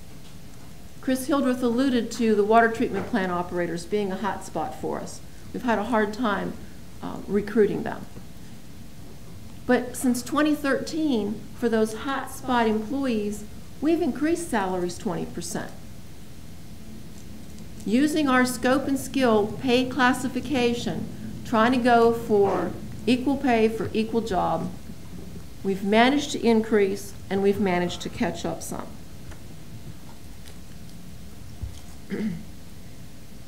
But compared to the 5 surrounding counties, we're still at the minimum, and I'll show you in more detail how that's going to play out.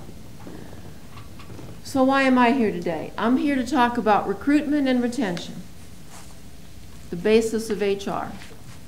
Recruit talent, retain the talent that you've cultivated. Recruitment for social workers, deputies, water treatment plant operators, 911, and public health nurses has been our greatest challenge since I've been here. Issue number 2, of course, retention of employees. We want to keep them. We don't want them to go somewhere else, particularly those that have been here for a while, that know our citizens and know their job very well. And I've been asked to try to present to you what it's going to take to address these two issues. As I move on in these slides, please understand that here at Montgomery County, we have 215 full-time positions. I've got to condense it down. And so what we've had to do is we've had to take averages and we've had to group some employees together. Anybody that wants to see the spreadsheets that we've created to do this, I'm more than happy to show you, but I don't think everybody here wants to see them. Okay. So I'm going to take these one by one. First of all, we've got deputies. All of our patrol deputies and our SROs make $32,750. If you've been here a long time, we've rewarded you with longevity. We've rewarded you with more accruals in your vacation bank. But all of them make $32,750. If you look at the 5 surrounding counties, there's an average there for the minimum, the mid-range, and the max. You can see how varied that is. At 911, all of our telecommunicators make $31,750. They're actually above, just a smidge, but they are above the 5 county minimum. But look at the max, almost $52,000. Social workers, it's another hot spot for us. Social workers have to be certified. All of our social workers are budgeted at $39,000, which is just below the surrounding county minimum. Chris Hildreth showed you our water treatment plant operators. Our average salary for them is $31,000. We only have 2 right now. And they're right below the minimum. But that's not allowing us to attract other talent to come to Montgomery County. And this has been our hardest task lately. This has been the one that we've run the hardest to catch up with, is the public health nurses. And our average includes the LPNs, the RNs, and the BSNs. And you can see we're still about $4,000 below the minimum.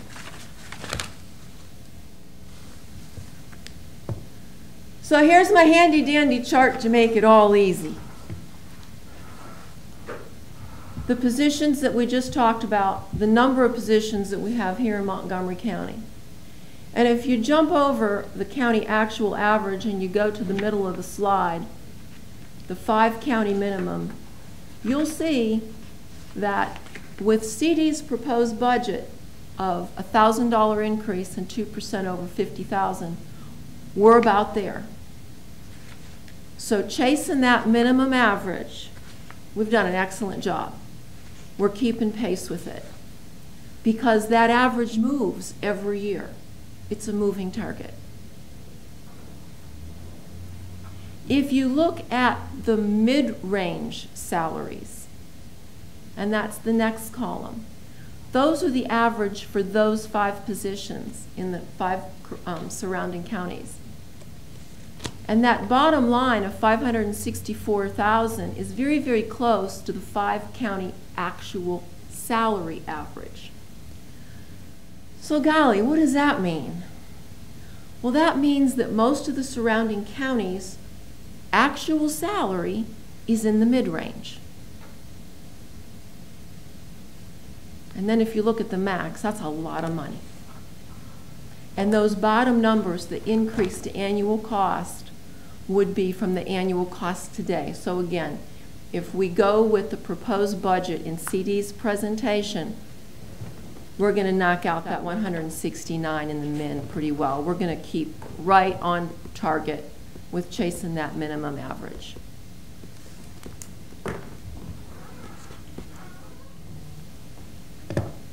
Now, what about the rest of the people in the county?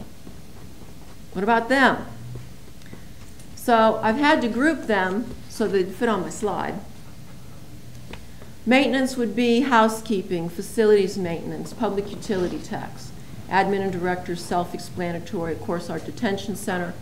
Our clerical people, again, clerical people exist in many of the departments here in Montgomery County. They all do about the same job. They all have about the same education level. And then our supervisors. I took those positions.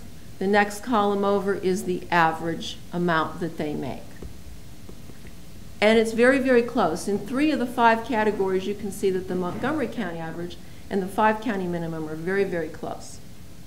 The 2 categories where we fall a little short is detention and clerical. We do not have trouble recruiting clerical people here in Montgomery County. When I run a clerical ad, we get sufficient applications to put somebody in one of those spots. And since we started paying overtime out at the jail, we've almost eliminated turnover. We still have some turnover, but it's not the revolving door that it was. I mean, it was to the point where I didn't even bother to file some of the files because I knew I was going to be putting them in the termination pile in a couple of weeks. So that has taken care of itself. We've done a really good job of stopping the revolving door down at the jail. So what does all this cost? Everybody wants to talk about cost. A lot. Costs a lot. Again, the proposed budget, we're going to be right on par with the minimum of the surrounding counties. If the board chooses to chase after that mid-range, we can do it in a 4-year plan. You'll see there that it's going to cost us about $500,000 a year. But please remember that it's a moving target. We have no idea over the scope of 4 years what the ranges are going to be in the other counties. So the only thing I could do is deal with the numbers that I had available to me right now. But we could phase in a 4-year plan at about $500,000 to a year, and try to get our salaries over the course of 4 years to more of the mid-range instead of the min-range. In summary, right now we're very close to the minimum average. That may or may not address some of the retention and recruitment issues that we have. Those 5 hotspot areas, we get virtually no applications. If we have more than 3 or 4 qualified applicants in a 6-month period for some of our nursing positions, that's exceptional. Nurses have been the fastest moving target and the hardest one for us to keep up with. But there's a national nursing shortage, even before COVID.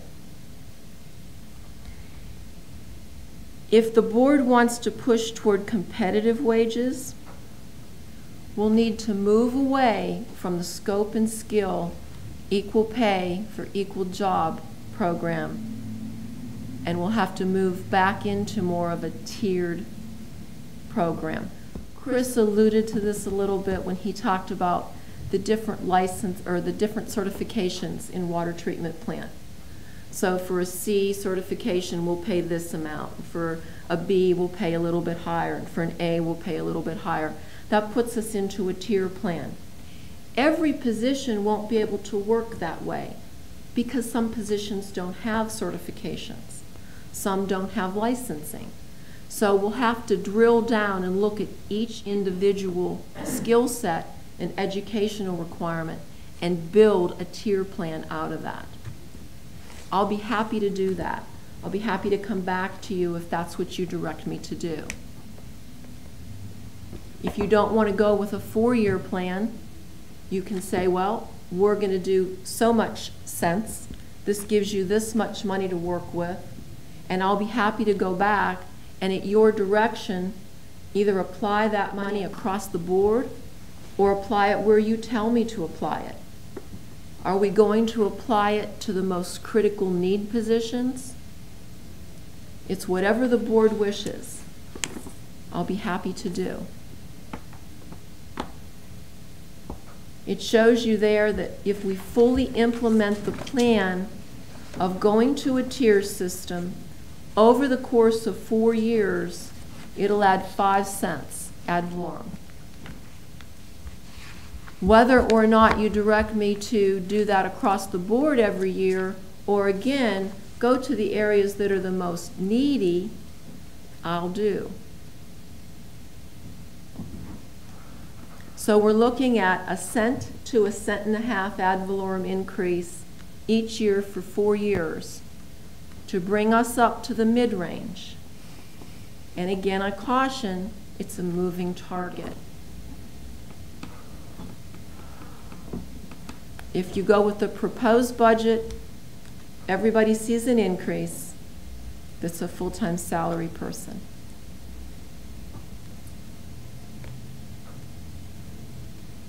Can I answer any questions for you?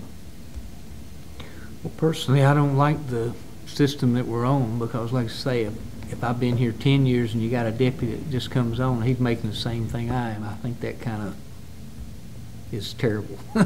It shows that that guy is not any more value to you. I know it's harder to do the tier system, but like I say, it may not work for every department. But I think for the deputies and the water department, definitely, I think those two will. But like I say, it's all a big game. I mean, you just never know. And like you say, it is a moving target. Mm-hmm. And those salaries should move too. That's probably where we've gotten behind, is those salaries haven't increased. We haven't increased them. So they've been lagging behind, and we've been getting behind by not, I guess, going along. Well, we have increased the scope and skill range every year. And in the years that I've been here, we have increased salaries at least $1,000. So for the last 4. Right. I don't think we need to shoot for the minimum like proposed, because you just said yourself that most of the surrounding counties are in the mid-range. That's where they're paying, yes, sir. So it wouldn't be competitive. And I don't think that just longevity and accruement are enough to provide compensation to our employees that's been here for years. I agree with Commissioner Crisco that a tiered system would fit the needs of the departments that are hot spots right now, but I do think it needs to be looked at across the board. But that, just for the sole reason of shooting for the minimum, when most of our surrounding counties, when people can leave and make that mid-range, if they were to get hired in a month. So I don't think that would do any justice for retention, so to speak. I think, again, we're weighing two ends against the middle. One, we're asking the taxpayers to provide, and of course taxpayers are under pressure now too with the economic situation due to the pandemic. But having looked at this, I would recommend that we consider allocating 2 cents to the ad valorem tax base.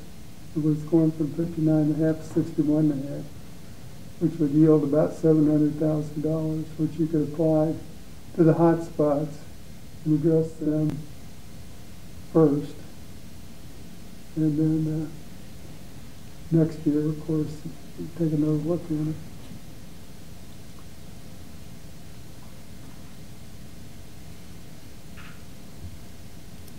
Madam Chair, I would offer a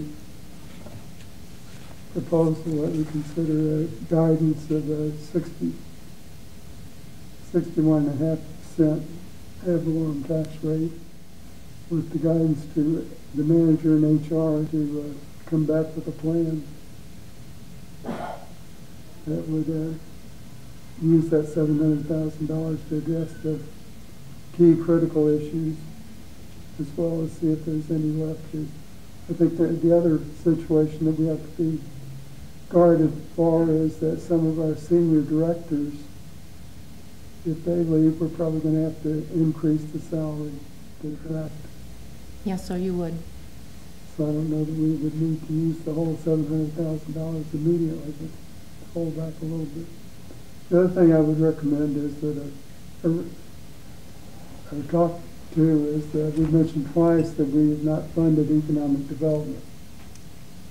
We don't have a fund set aside for incentives, and we don't have an economic development director.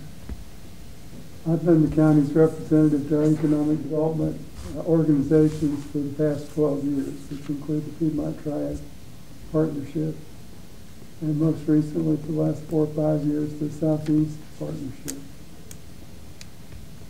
And the issue for Montgomery County is we're just not competitive for economic development.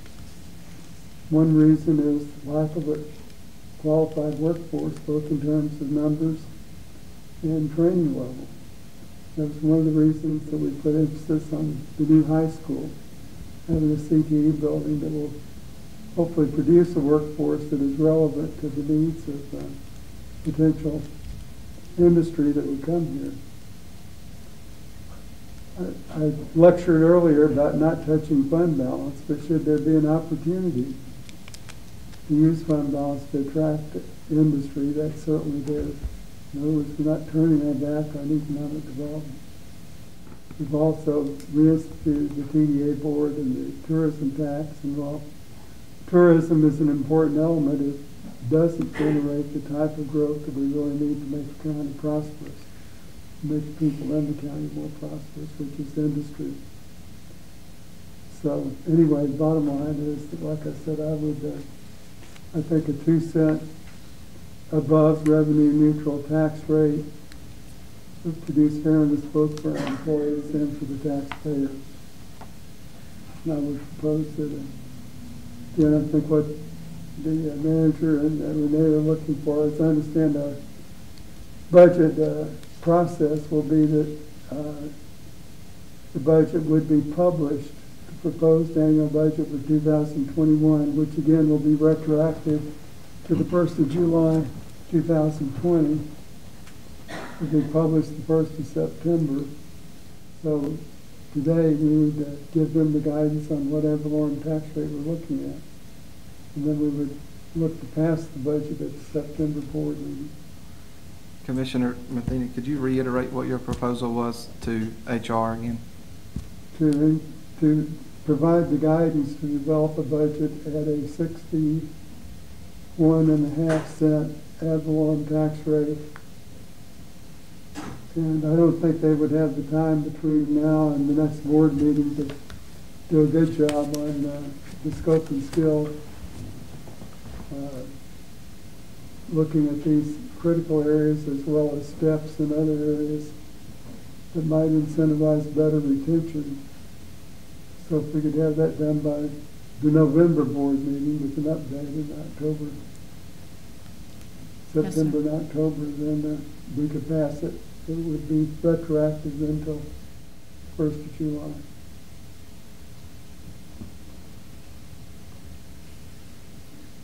So the bottom line, the thing we need to decide is what ad valorem tax rate do we want them to develop the budget for.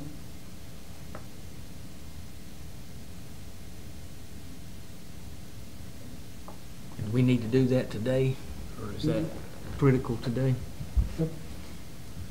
If we're going to pass the budget in September.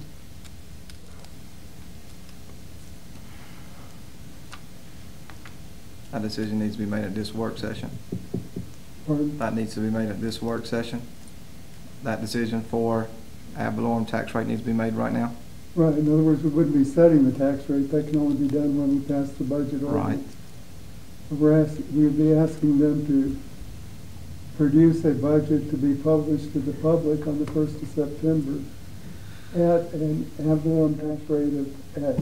X could be any number, but the numbers we talked about are 59.5 cents for revenue neutral.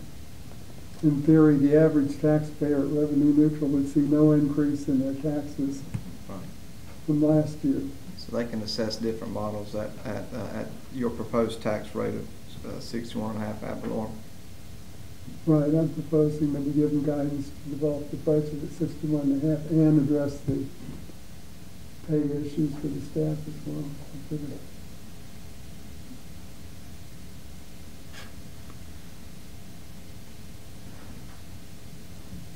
I share your concern with directors and supervisors, but I'm really concerned about recruitment. You can have them in place, but who are they going to supervise? You know, that's the hard part, is trying to bring somebody on at minimum when they can travel to Randolph or a bordering county.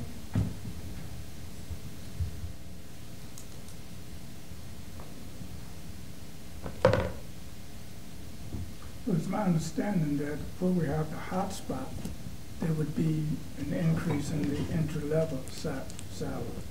So they wouldn't be brought on at the minimum that we're looking at today. Now, I concur that we need to look at where we have the hot spots and then reward those employees that that's forming that revolving door, because we are training and they are leaving. And in some instances, we are not getting anyone.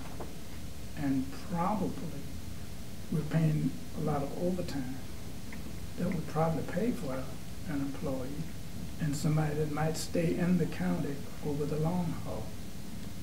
However, I caution when we talk about economic development, having a director, having someone in charge of economic development, that we take a critical look at who we bring in. Because shortly after I came to the state, we had someone in place that went and tried to bring fiber watt into the county. And that was a big, big mess. If it had come in, we probably would have killed off half the old people in the county. So we need to make sure that when we have folks doing these kinds of things, that they take a critical look at the industries that they want to bring into the county. I'm not against having economic development, but we don't need folks that go around and see what they call beautiful, aesthetically pleasing type activities that they think will bring money into the county, bring jobs into the county, and it end up hurting our people. In that way.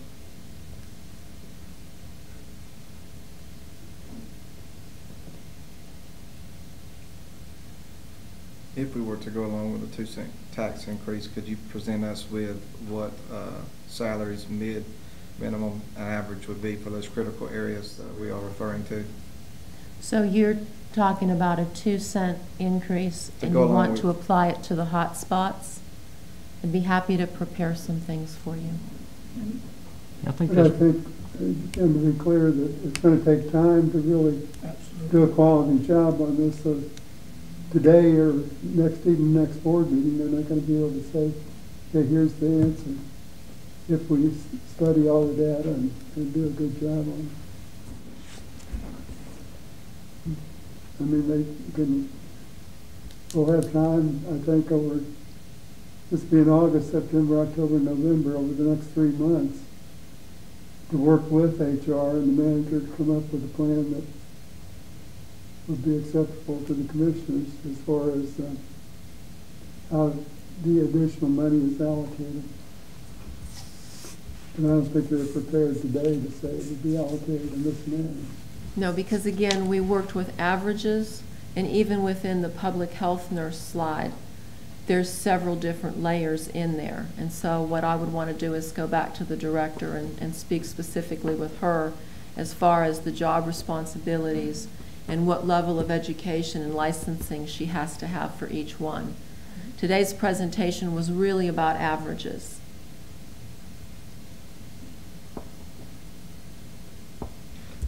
I still would like to see the county move to an across-the-board tier system eventually. I mean, I know that can't happen overnight or in a month or 2 months, but I do think that would address retention and specifically retention and recruitment. You know, I hear it all the time.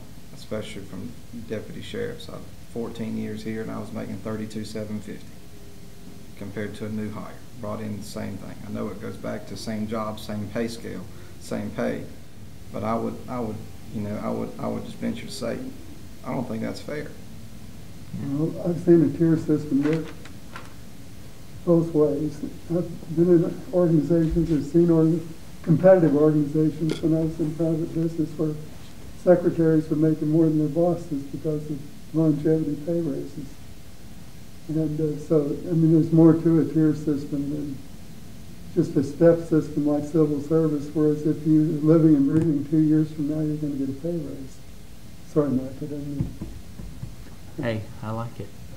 At least I know where I'll be. Right. But it does cause, and what you're saying, it does cause for laziness because, like you say, you know you're going to get it. But in that situation, if you bring in a C plant water operator and he progresses to a B, then that should move him to another tier. He will, And that's an easy one. Right. And then the same thing, if he gets to another level, then he moves to another tier. And sooner or later, he will kind of max out, but if you're giving cost of living raises along, then he stays ahead. He don't lag back with like say somebody just come on and is making the same thing. In my view, this would get us closer to being up on the step, and then, I mean, we've fought this battle ever since I've been here for 12 years, basically. Again, back in the beginning, the first year I was here, what we had to do was actually furlough people or tell people to take days off and reduce their pay in order to balance the books. But again, looking at it from the taxpayer's viewpoint, I think our employees have done a great job. Our management has done a great job in holding costs. As we've seen, the operating costs have not increased.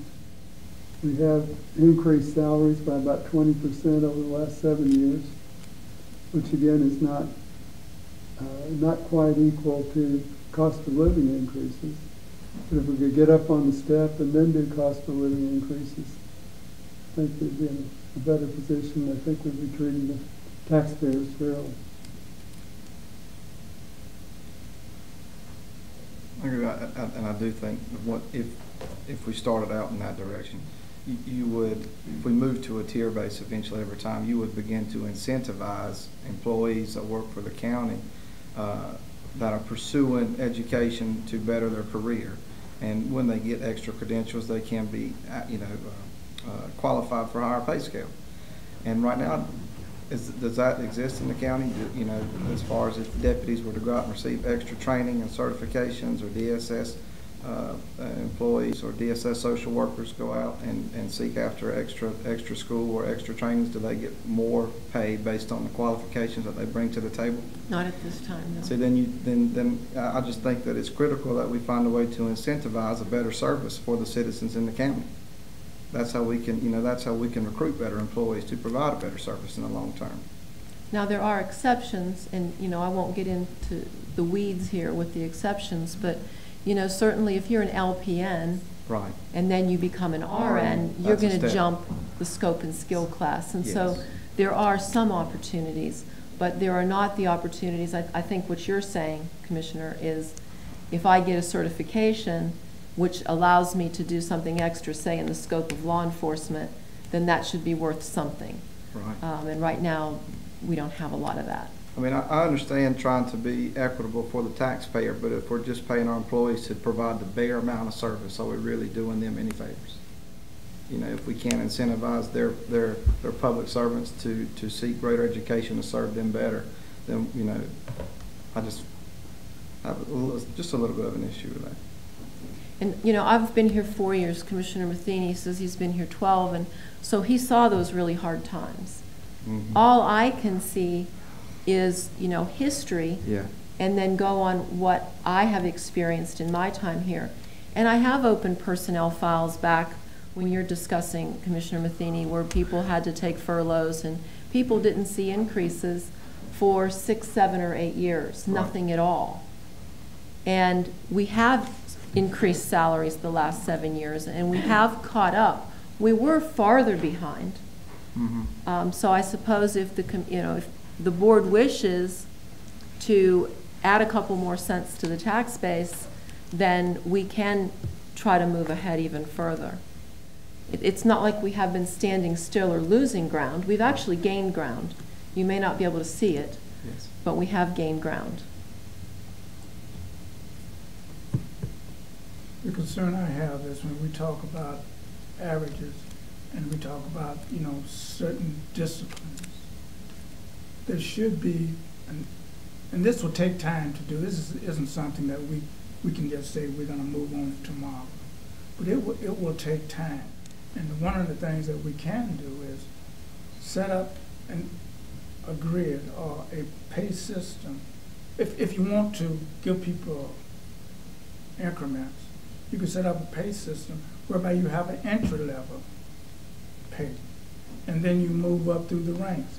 Maybe 1 to 4 years you get a pay grade, and then 4 to 7, 5 to 7, there's another pay, and then 7 to 10, and then you max out. But this takes time, and it also takes money, and it isn't something we can do overnight. Right.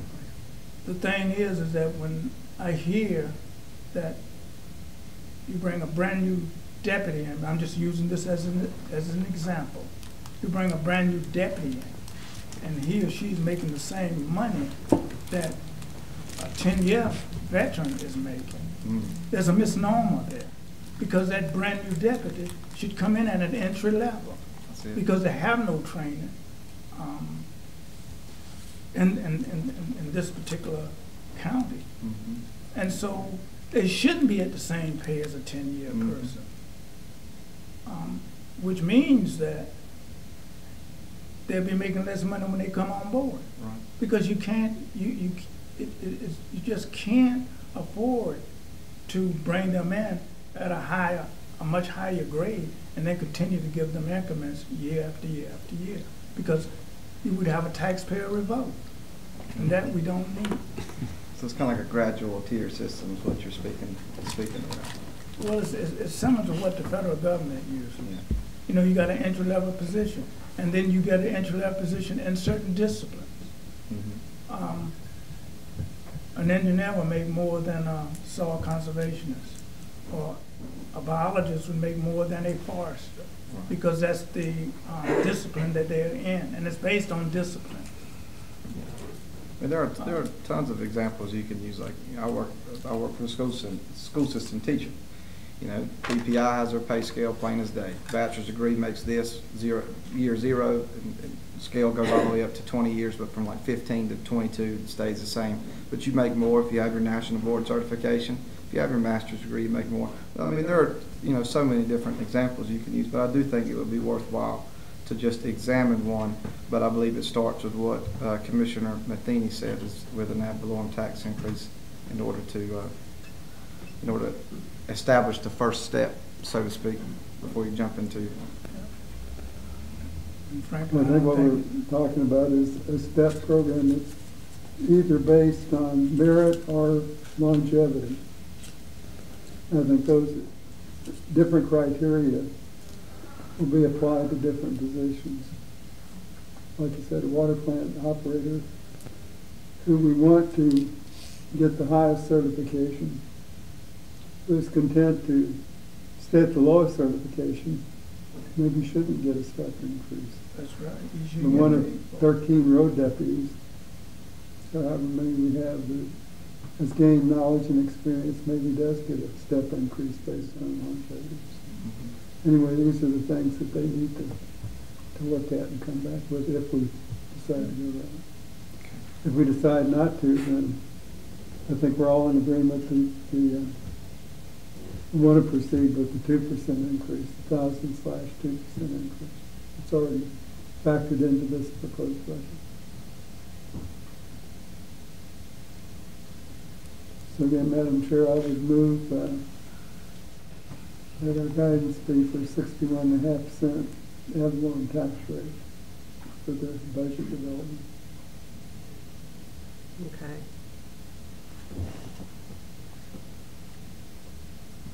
So we just are making a recommendation to ask for this study to be done at this time. We don't vote on anything during the work session, but we're asking that this study be done. And then you come back to us with the study and we'll discuss it. But that's what is, everybody's in agreement then to ask for this to be. But to be clear, the budget will be passed before they complete their study. Oh, yeah, because they don't have time. So what we don't want to do is have them come in to the September meeting and say, well, we changed our mind, we want the ad valorem tax rate to be 59 cents. And so to be clear, so I know what I'm going to propose. You're going to create magic, that's what you're going to do. If only I could. If I could plant a money tree, it would solve all of our problems. My understanding, based on what I've heard, is that the budget that CD proposed, so everybody has that, and then the extra, you want to see how we could apply it to the hot spots, and maybe certain other positions hold some in reserve. Right. Is that my understanding? Is it correct? Right. And Definitely to the hot spots. Definitely to the hot spots, Yes. okay. Cold water on the hot spots. Because It's we gotta also, neutralize. need to look at the retention piece too, as well as the recruitment piece. Yes. Because, like the sheriff said, he's losing deputies, so if we look at the retention piece, maybe they won't be going to another county, as well as the social workers leaving to go to other counties. So, I think first, what we're saying is look at the hot spots. Is that what I'm hearing? And then we Yes. look at the retention piece and see what we can do, Yes, ma'am. okay? I'll do it. Thank you. Anything else, or any other comments or questions with this? we need a little vote. No, we don't vote during the work session. We don't vote during the work session. Will we vote that we all agree with that guidance? Does everybody agree with that guidance? Anybody oppose it? Okay. Okay, I have my As guidance. long as we give Thank them you. enough time to do it. I'll do my best. Thank you. We won't- If you need some help, you can holler. I will, thank you. Okay, our next item on the agenda calls for any questions for the staff before the sheriff comes forward. You want to have questions for the staff? I'll just make one other comment. It's Renee's. Renee, the other aspect, of course, of recruitment and retention is job satisfaction. So over the next 2 or 3 months, if you would take a look at how we, I know in organizations, particularly when we're busy, having been in many of them, that sometimes we tend to overlook employee job satisfaction with certain things like training and goal setting and performance recognition and so on. So if we just kind of look and see where we are in those areas and see if there are things that can be done. Yes, sir, I'll do it.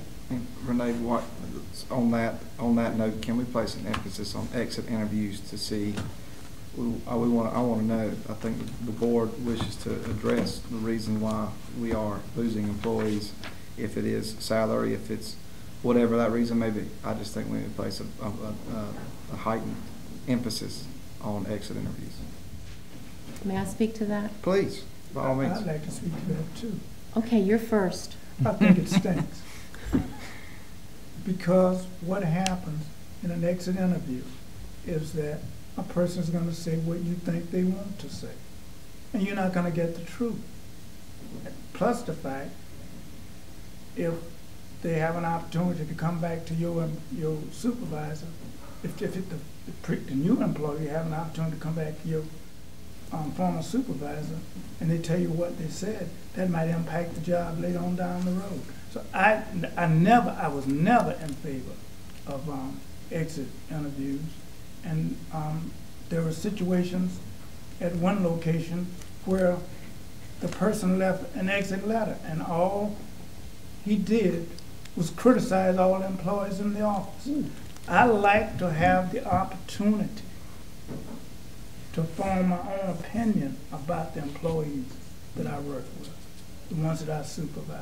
So I'm not in favor of exit interviews. I think a lot of that has to do with, depends on who actually gives the exit interview. You don't want the person leaving to have to do that interview with their director or supervisor by no stretch of imagination. So it does, I mean, you might, getting any clear information might not always be the best avenue, but it does give you information nonetheless. So. I have habitually done an exit interview Mm-hmm. unless an employee refuses to come and meet with me. Okay. Sometimes they don't want to come. And Commissioner Mack, you are correct. I've been in HR for several decades. Sometimes you get an excellent exit interview because an employee truly understands that they can't have everything that they want and that nobody is perfect. And so I would say maybe 20 to 30% of the time in my career, I've gotten a very good or excellent exit interview. Unfortunately, I've also had lousy exit interviews where I know that an employee has an axe to grind about one thing or the other, and they come into my office and we start the questions, and it's like, oh yeah, everything was great. Everything was great. I'm just going to make more money somewhere else. And I know that's not true. So I always try to gauge what I know about that employee, and that's one of the reasons that I like working so much in Montgomery County, is because I know every employee by name. And I know something about every employee. Certainly, I know some better than others. But nobody's just a number to me. And so I do hope that when they come in and they talk with me during an exit interview, it's not, well, now tell me, and it's question after question. I try to engage them in conversation, because when people relax and they talk to you, you can usually find some of the real reasons as to why they're leaving. But I will put an extra emphasis on that, and I'm happy to talk with you anytime you have a particular concern about an employee. Well, it's you know, not a specific employee. It's just something that the board can do. We want to do it. You know, that's what we're trying to address, those issues of retention. But have we ever issued any like job satisfaction surveys or anything like that to be paired with those exit interviews? Since I've been here, we have not put out any job satisfaction interview. I know that I know a lot of HR directors have done like a monkey survey. So it's very anonymous. You know, you can't know their handwriting. You can't know what department it was from because it's all done on the internet. And we might do something like that because the data can be pulled off of there very quickly.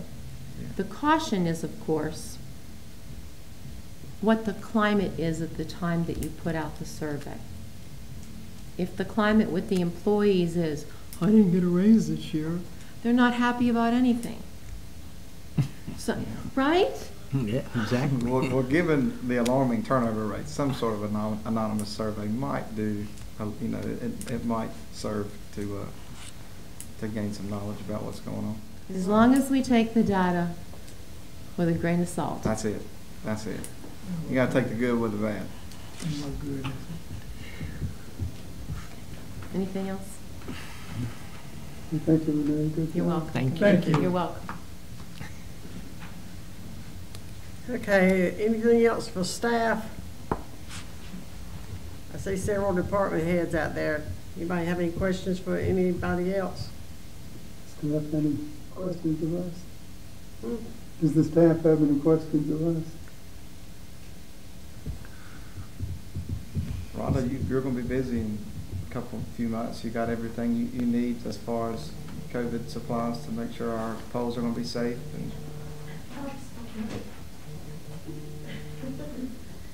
fortunately, hey everybody, Rhonda Johnson, Board Elected. We were given a $48,000 grant from the CARES Act fund. I don't know if anybody knew that. But we've been given a $48,000 grant, so we're going to be able to have everything that we need at our precincts. We're going to have masks, we're going to have hand sanitizer, we're going to have a safety person at the door, we're going to keep a 6-foot line, the poll workers in our county, just forget what you heard on the news, our county poll workers have agreed to come back. I've got 4 that haven't. So yay for Montgomery, dedicated poll workers. But anyway, we're going to have all kind of safety things at the polls for the voter as well as for the workers. So you don't, everything you're hearing about absentee by mail, it's a good thing if you're afraid of corona, but the polls will be open. If you like to go out, we're still going to have it. It's going to be safe. So, and the good news for our county, we've got a lot of money there that we can do things with. We're going to try to use it all, and you all won't have to worry about paying for it. You won't have to worry about paying extra to employees to help us. Good. That's covered. Well, thank you for keeping the voter safety at your best interest. I mean, I'm glad to hear that. A lot of people ask about absentee voting and stuff. I'm gonna tell them, hey, we're gonna make sure that it's gonna be safe to vote here. It is. It might alleviate some of that absentee ballot rush you're gonna get over the next Well, few weeks. we have received 250,000 so far. We can't send out ballots till September the 4th, but we've already got over 250. Okay. Did I say 1,000? You did. I was gonna say I am so sorry. we just grew. Yeah, we're gonna be working 22. No, we've got 250 so far. Wow. And we can't send them out till September the 4th, so you can imagine what we're gonna have by Yeah. September, October. Okay. But again, the grant money's gonna pay for the postage, nothing Yeah. coming off the county, so. Well, thank you, ma'am. Go ahead. Thank you. Okay, anything else? Okay, if not, then I think the sheriff is up next.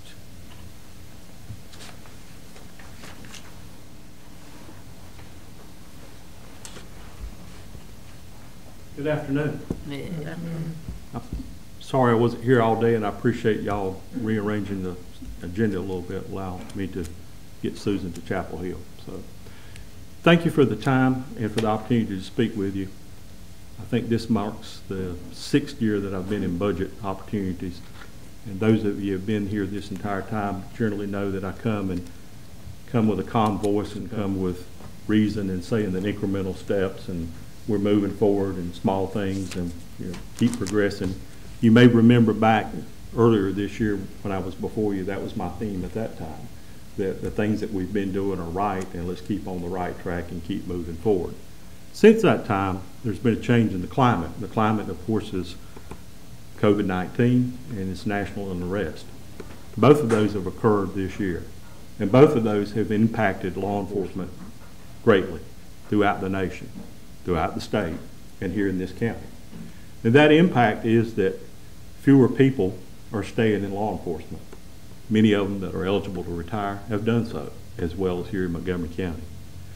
Several that are in law enforcement have left to find jobs outside of government because of the rebound after the government got back to work and the economy got better.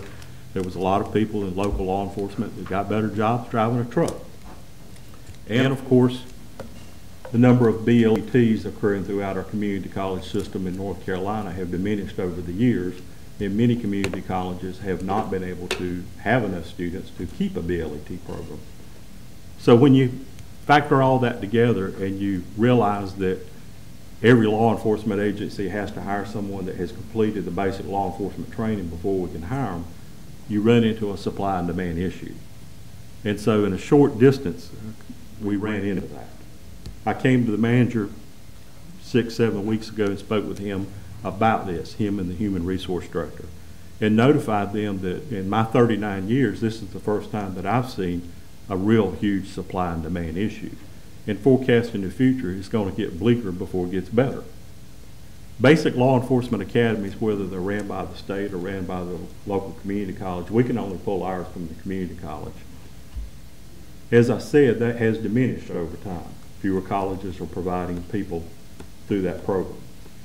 The program runs for about 16 or 17 weeks, and we know the last program was halted in the middle of the program for COVID-19. They were able to finish, and we're happy for that. But as they begin a new program, and as others begin other programs, over a 16 or 17 week period, there's likelihood there's going to be an interruption of an outbreak on that campus. When that happens, that program's going to cease. So as you can see, there's going to be delays. Here in Montgomery County in 1981, when I started, the same problems we have now, the same problems we had then. We were competing with counties around us that were more lucrative. We were competing with counties around us that had a higher population, had a higher tax base, and we trained a lot of people that stayed here their entire 30 years and retired. And we trained a lot of people that stayed here long enough to find a job elsewhere. That environment's still going on. We relied then, as we relied up until the recent future, or excuse me, the recent past, we relied on the community college to provide us trained people, whether that was from Richmond Community College or Stanley Community College or Montgomery. We realized that Montgomery County may not be the place that somebody's going to do 30 years at. We realize that they may be here 3 or 4. And for those people, I'm very grateful for it. They do you a good job. But you also realize that somebody's going to take their place and they're going to come through that system. The last class that graduated from Montgomery Community College had 11 people in it. That's a good size class for a small county. The problem with that, 9 of those students weren't from this county. Only 2. So now you realize that the numbers are not going to replace the numbers that we're losing. Coupled with that, all the counties around us have increased their salaries expeditiously. Many of them have already passed their budgets, went into effect July, and they began recruiting immediately with higher wages than what they had to begin with, which was higher than ours. So the discussion I had with the manager and with the personnel, with the HR, was that we don't have anybody that we can recruit. We put a job posting on the internet, we get no results. We call, we cannot recruit. We did a survey at the request of the manager. What are we looking like with other counties? What are we looking like with the towns within this county? And I'm here to tell you, we're at the bottom of that. We're not even competing with the towns in the county. They're slightly, not huge, but slightly above us. But when you're talking to someone, you say, Mike, would you like to come work for me? It's a $500 cut. The word cut puts a stop on that, doesn't it? Oh, yeah. It's $500, but the word cut puts a stop on it. You might love me like Peter loved Paul, but for $500, you're probably going to stay where you're at. So many times, the towns around us are paying just slightly more, but it means that we're not competitive. But when it comes to the counties around us, we're missing the mark hugely. Mr. Mack, you made a lot of comments about merit or job performance and grade increases. I support that wholeheartedly. But you talked also about the minimum salary that somebody shouldn't be making what they're making when somebody else has been doing that job for the past 8 years. No, You hire someone that comes in making the same as the guy that's been there. No, what I'm saying is that there should be an entry-level salary. Mm-hmm.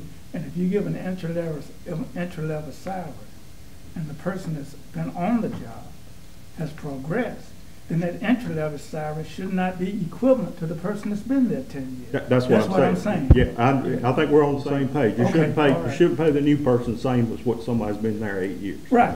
I agree with that. Okay.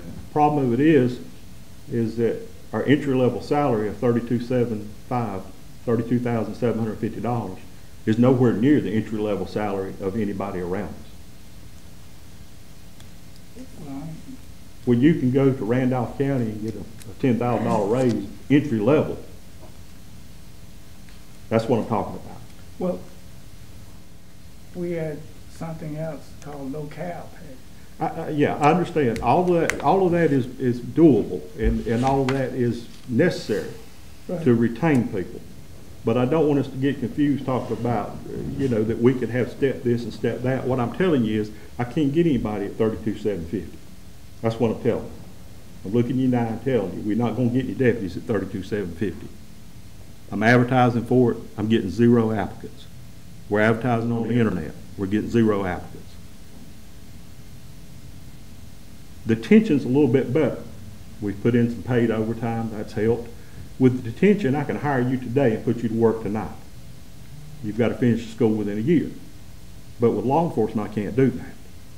So my ability to cultivate is a little bit easier in the detention world. I can recruit, I can cultivate, I can mold Harvey Mack into a detention officer. I can put him to work, and he may not like that, and he may do a career there. I can't mold someone that has to go through a 16-week program prior to me getting them. You understand? So the ability to recruit in the law enforcement field is hampered by the fact that you got to have a certification before you step into that job. Is that state mandated? It's state mandated. See, my problem with the state mandating a lot of this stuff, they should have to help pay for it. Because Well- little counties like us, I mean, Charlotte and Greensboro, same mandate, Yeah. I get. They got plenty of money, but somebody that's like us, and the state's sitting over there making rules for little us, you know, it's a lot different. I see your point, but that doesn't change the game I'm playing. Yeah, I understand that. So I am here to tell you, I've never stood in front of you all and said I've got a fire alarm I'm ringing. I think I've come to discuss things with you, told you what the lay of the land was, but I'm telling you, there's a fire alarm ringing. And that is that we don't have the ability to recruit. Currently, right now, I have 7 pending or current or pending openings. 2 of those in detention, 5 are in law enforcement. 1 was due to a death, 1 was due to a retirement, 1 was due to being terminated, 2 went to other agencies. So it's a hodgepodge of reasons. The 2 that went to other agencies was money. The other retired, what I talked to you about to begin with. People are leaving. Of course, the death is COVID. So there's a whole mixture of things here, but the bottom line is I can make a lot of things, but I can't make a deputy. So I come before you and I say this, that you have a difficult task ahead of you. You've got to come up with a budget. That budget has to look after the operations of the county, and I know that each and every man that works for this county does it, and does it well, and each and every one of them deserve and need extra funds, and their department heads need that to be able to keep, recruit, retain qualified people, and let's stop the turnover. But I'm also telling you that when there's not enough deputies to answer a call, your phone's going to ring just as quick as mine will. So I encourage you to realize where the tip of the spear is at when it comes to service, and realize what it's going to take. And this is not about being a little bit here, a little bit there. It's just the environment that we're in, the timing that we're in, and some of these other counties have already passed their budget. We're behind. And we have made incremental steps, and it does take time. And one of the things that we did when I got here, there was no rhyme or reason, Mr. Mack, to anybody's salary. You had a deputy that was doing this job, was highest paid, and had the lowest responsibility. This deputy over here was doing the hardest work, highest responsibility, was the lowest paid. We went through attrition and moving people around. We went through creating billets, and those billets were filled with people based on knowledge, skill, and ability. And their pay was based on their responsibility and difficulty of doing the job, so that a school resource officer was not making what a detective made. And so we did all that. The problem of it is we've not had the funding to do performance evaluations. We've not had the funding to do those kind of things, and they're important. But right now, we're not talking about performance. We're talking about being able to hire somebody. We have asked, as part of our budget process, we have asked HR to go ahead, and that's one of the hot spots that we talked about was the deputies. We've asked them to go ahead and get a study with a proposal ready for us to look at what kind of salaries to look at, the change in the ad valorem tax. But not at the same tax rate, at a 2-cent tax increase. So Right. To be honest with you, looking at what we have going on in the counties around us, and I can't compare us to Greene County. It might be exactly the same, but Greene County's got cornfields all around it. Yeah. I've got Asheboro, I've got Southern Pine, Pinehurst, Albemarle. That's what I've got around me, not cornfields. Randolph, Stanley, and all Exactly. those counties is what Yeah. we're looking at. And so we're really talking about anywhere between 16 and 20% increase for deputies to hire somebody. That's what I was gonna ask, Chris. What kind of starting pay would you? $39,000. We're not going to be competitive. If you're asking me, we're going to make sodas and we're going to break into the market and we're going to stock them in convenience stores, and you're asking me what's it going to take to make that happen, that's what it's going to take. 38 to 39,000. We're not going to make a bump in the road anything And less we're than at that. 32.5. 32,750. And that was good up until 6 months ago. This is an anomaly that has just happened. change in the entire climate. It's a change in the climate, it's a change in the culture, it's a change in job satisfaction throughout the nation. Don't think that Asheboro is all rosy or that Stanley County is all rosy. If it was rosy, they wouldn't have need our people. So You understand what I'm saying? So your professional opinion was this pay scale disparity didn't exist 6 months ago? It wasn't as great. There Just was emphasize some, more on that. we were competitive a year ago, 6 months ago. We were competitive. But again, there has been mass changes in the counties around us with their pay. And I can understand why. Yeah. And again, you know, if those counties, you know, they got the same problem we got, or they wouldn't be asking for our people. There's no doubt about it. No, sir. If Asheboro's filling openings with our people, it's because somebody left Asheboro. That's right. You'd have to ask him why they left. Did they retire? Did they quit? Did they go to Greensboro? There's a migration. The bottom line is supply and demand. So how many vacancies are there among the towns, do you know? I think Troy's got about 2 or 3 last time I talked to the chief there. Bisco has none because they took one of ours. Mountain Gilead has none because they took one of ours. And was theirs that started some? Star's not had any turnover, and I don't know how long. We need to find out what they're doing right then, don't Not a whole lot doing Star. What they're doing right is not, I mean, no offense to Star, just doing a whole lot of Yeah, I know. activity, bottom line.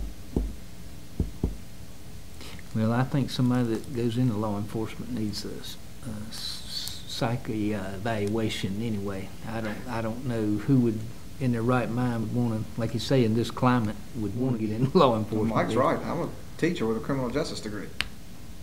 One from MCC, one from Falkland. I wouldn't do it. It's, well, I think we've talked, all the jobs are important in the county. Absolutely. The nurse, the convenience site worker, the water plant operator, all of them are important. It takes a village to make it run, and I respect that. But what I am saying is there is not an ample supply of people to pick from out here as it may be for these other jobs due to certification. And nurses are probably the same thing. You know, water plant operator probably the same thing. It's a rare breed, and people may not be certified to do that. Yeah, I agree. I work for a school system. I make more than a starting deputy, or a deputy that's been there, 10, 12 years, like you were saying. And I don't think that's right. I do think that we need to address their starting salary here. And but I would like to see over time. I do think it would help with retention. I mean, I take your opinion, respectfully, but I do think that a tier system for those deputies with longevity that don't have the detective status or rank status should be paid more. I cannot disagree with you. Problem of it is that's not going to fix the problem of the entry level salary. Yeah. Right now we're talking about the entry level salary.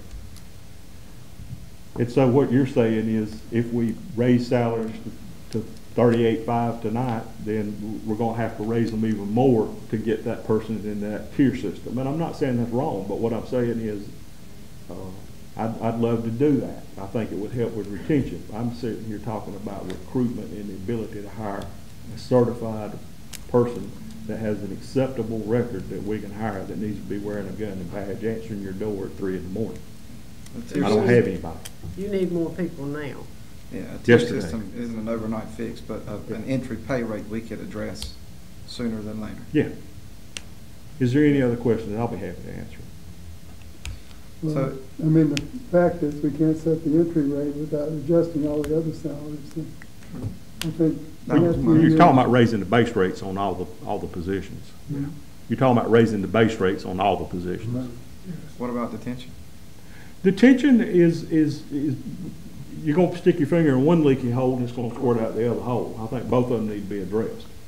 Well, you said patrol or deputy 32,750 to, let's just say 38. Let's do detention. What are we looking at? They're at 28.5 now. I'd apply the same percentage to it, whatever the percentage is. Okay. If you go to 38, you're probably talking about a 16% raise. Do you have anyone in your detention system that can move into the deputy? No, sir. Okay. Because they're not Start out. required to take the They're not BLET. BLET. It's a different school. Yeah. Oh, okay. Okay. Okay. Play the right piece. Some of the counties have done that, and what they've done is hired certified BLET people for detention and then let them go into have that opportunity to ebb and flow. For example, in Guilford County, if you want a job in Guilford County Sheriff's Department, you have to be BLET certified. You will probably start at the detention center. At the detention center, you're making the same as the deputy, but the deputy gets a take-home car and you don't. The deputy gets 5% 401k and you don't. And if you like being inside, that might be the job for you. If you like being outside, so there is ability to move people like chess pieces in Guilford County and Alamance as well. There's some of those that address that. But we are, because of past cost saving, we've went of dividing certified detention officers and certified law enforcement officers. You know, Just trying to find an escape for you. Oh, Yeah. You know, and you're the sheriff, and we're not asking you to do this, but from a commissioner standpoint, if we were to adjust the raises, adjust the entry-level pay for your deputies, you know what the other department heads are going to say to us? You're asking me to know what they're going to think. I don't either, but I'm saying if you were a DSS social worker and Oh. your entry level wasn't competitive, you would be singing the same song. Absolutely. Okay. Because that's just something we have to consider. You know, we have a lot of other departments that have the same issue. But again, not to the level of severity that your department is facing, and I fully acknowledge that. But that's just something that we have to take into consideration. I respect theirs as well. Right. Yeah. I mean, there's no doubt. I'm sure that Ms. Smith has just as much problem finding people. I'm sure Ms. Baldwin has just as much trouble finding people. Absolutely. And so the bottom line is,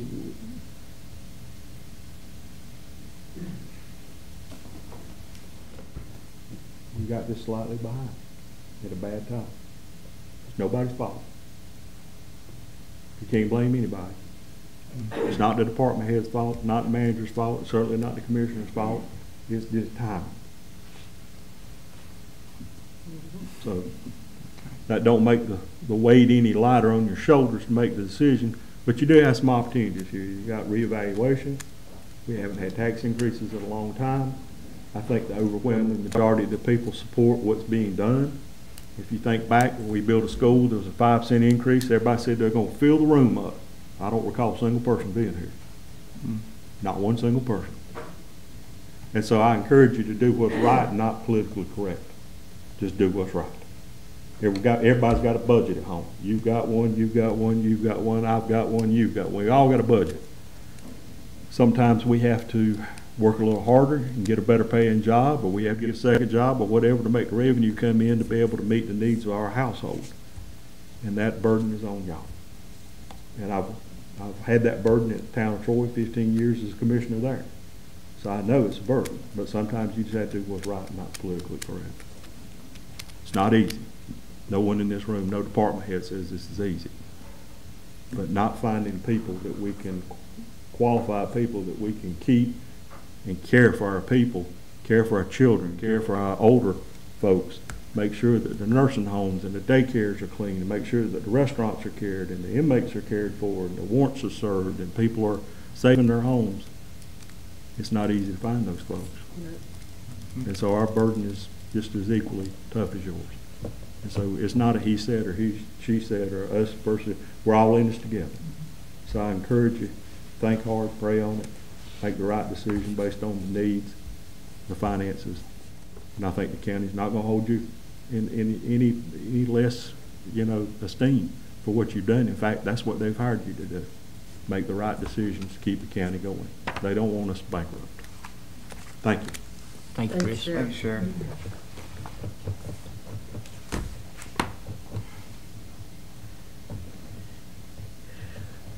Well, that completes our agenda for the work session. So we will adjourn our work session, and we have the Consolidated Board of Health and Human Services that begins like in right now.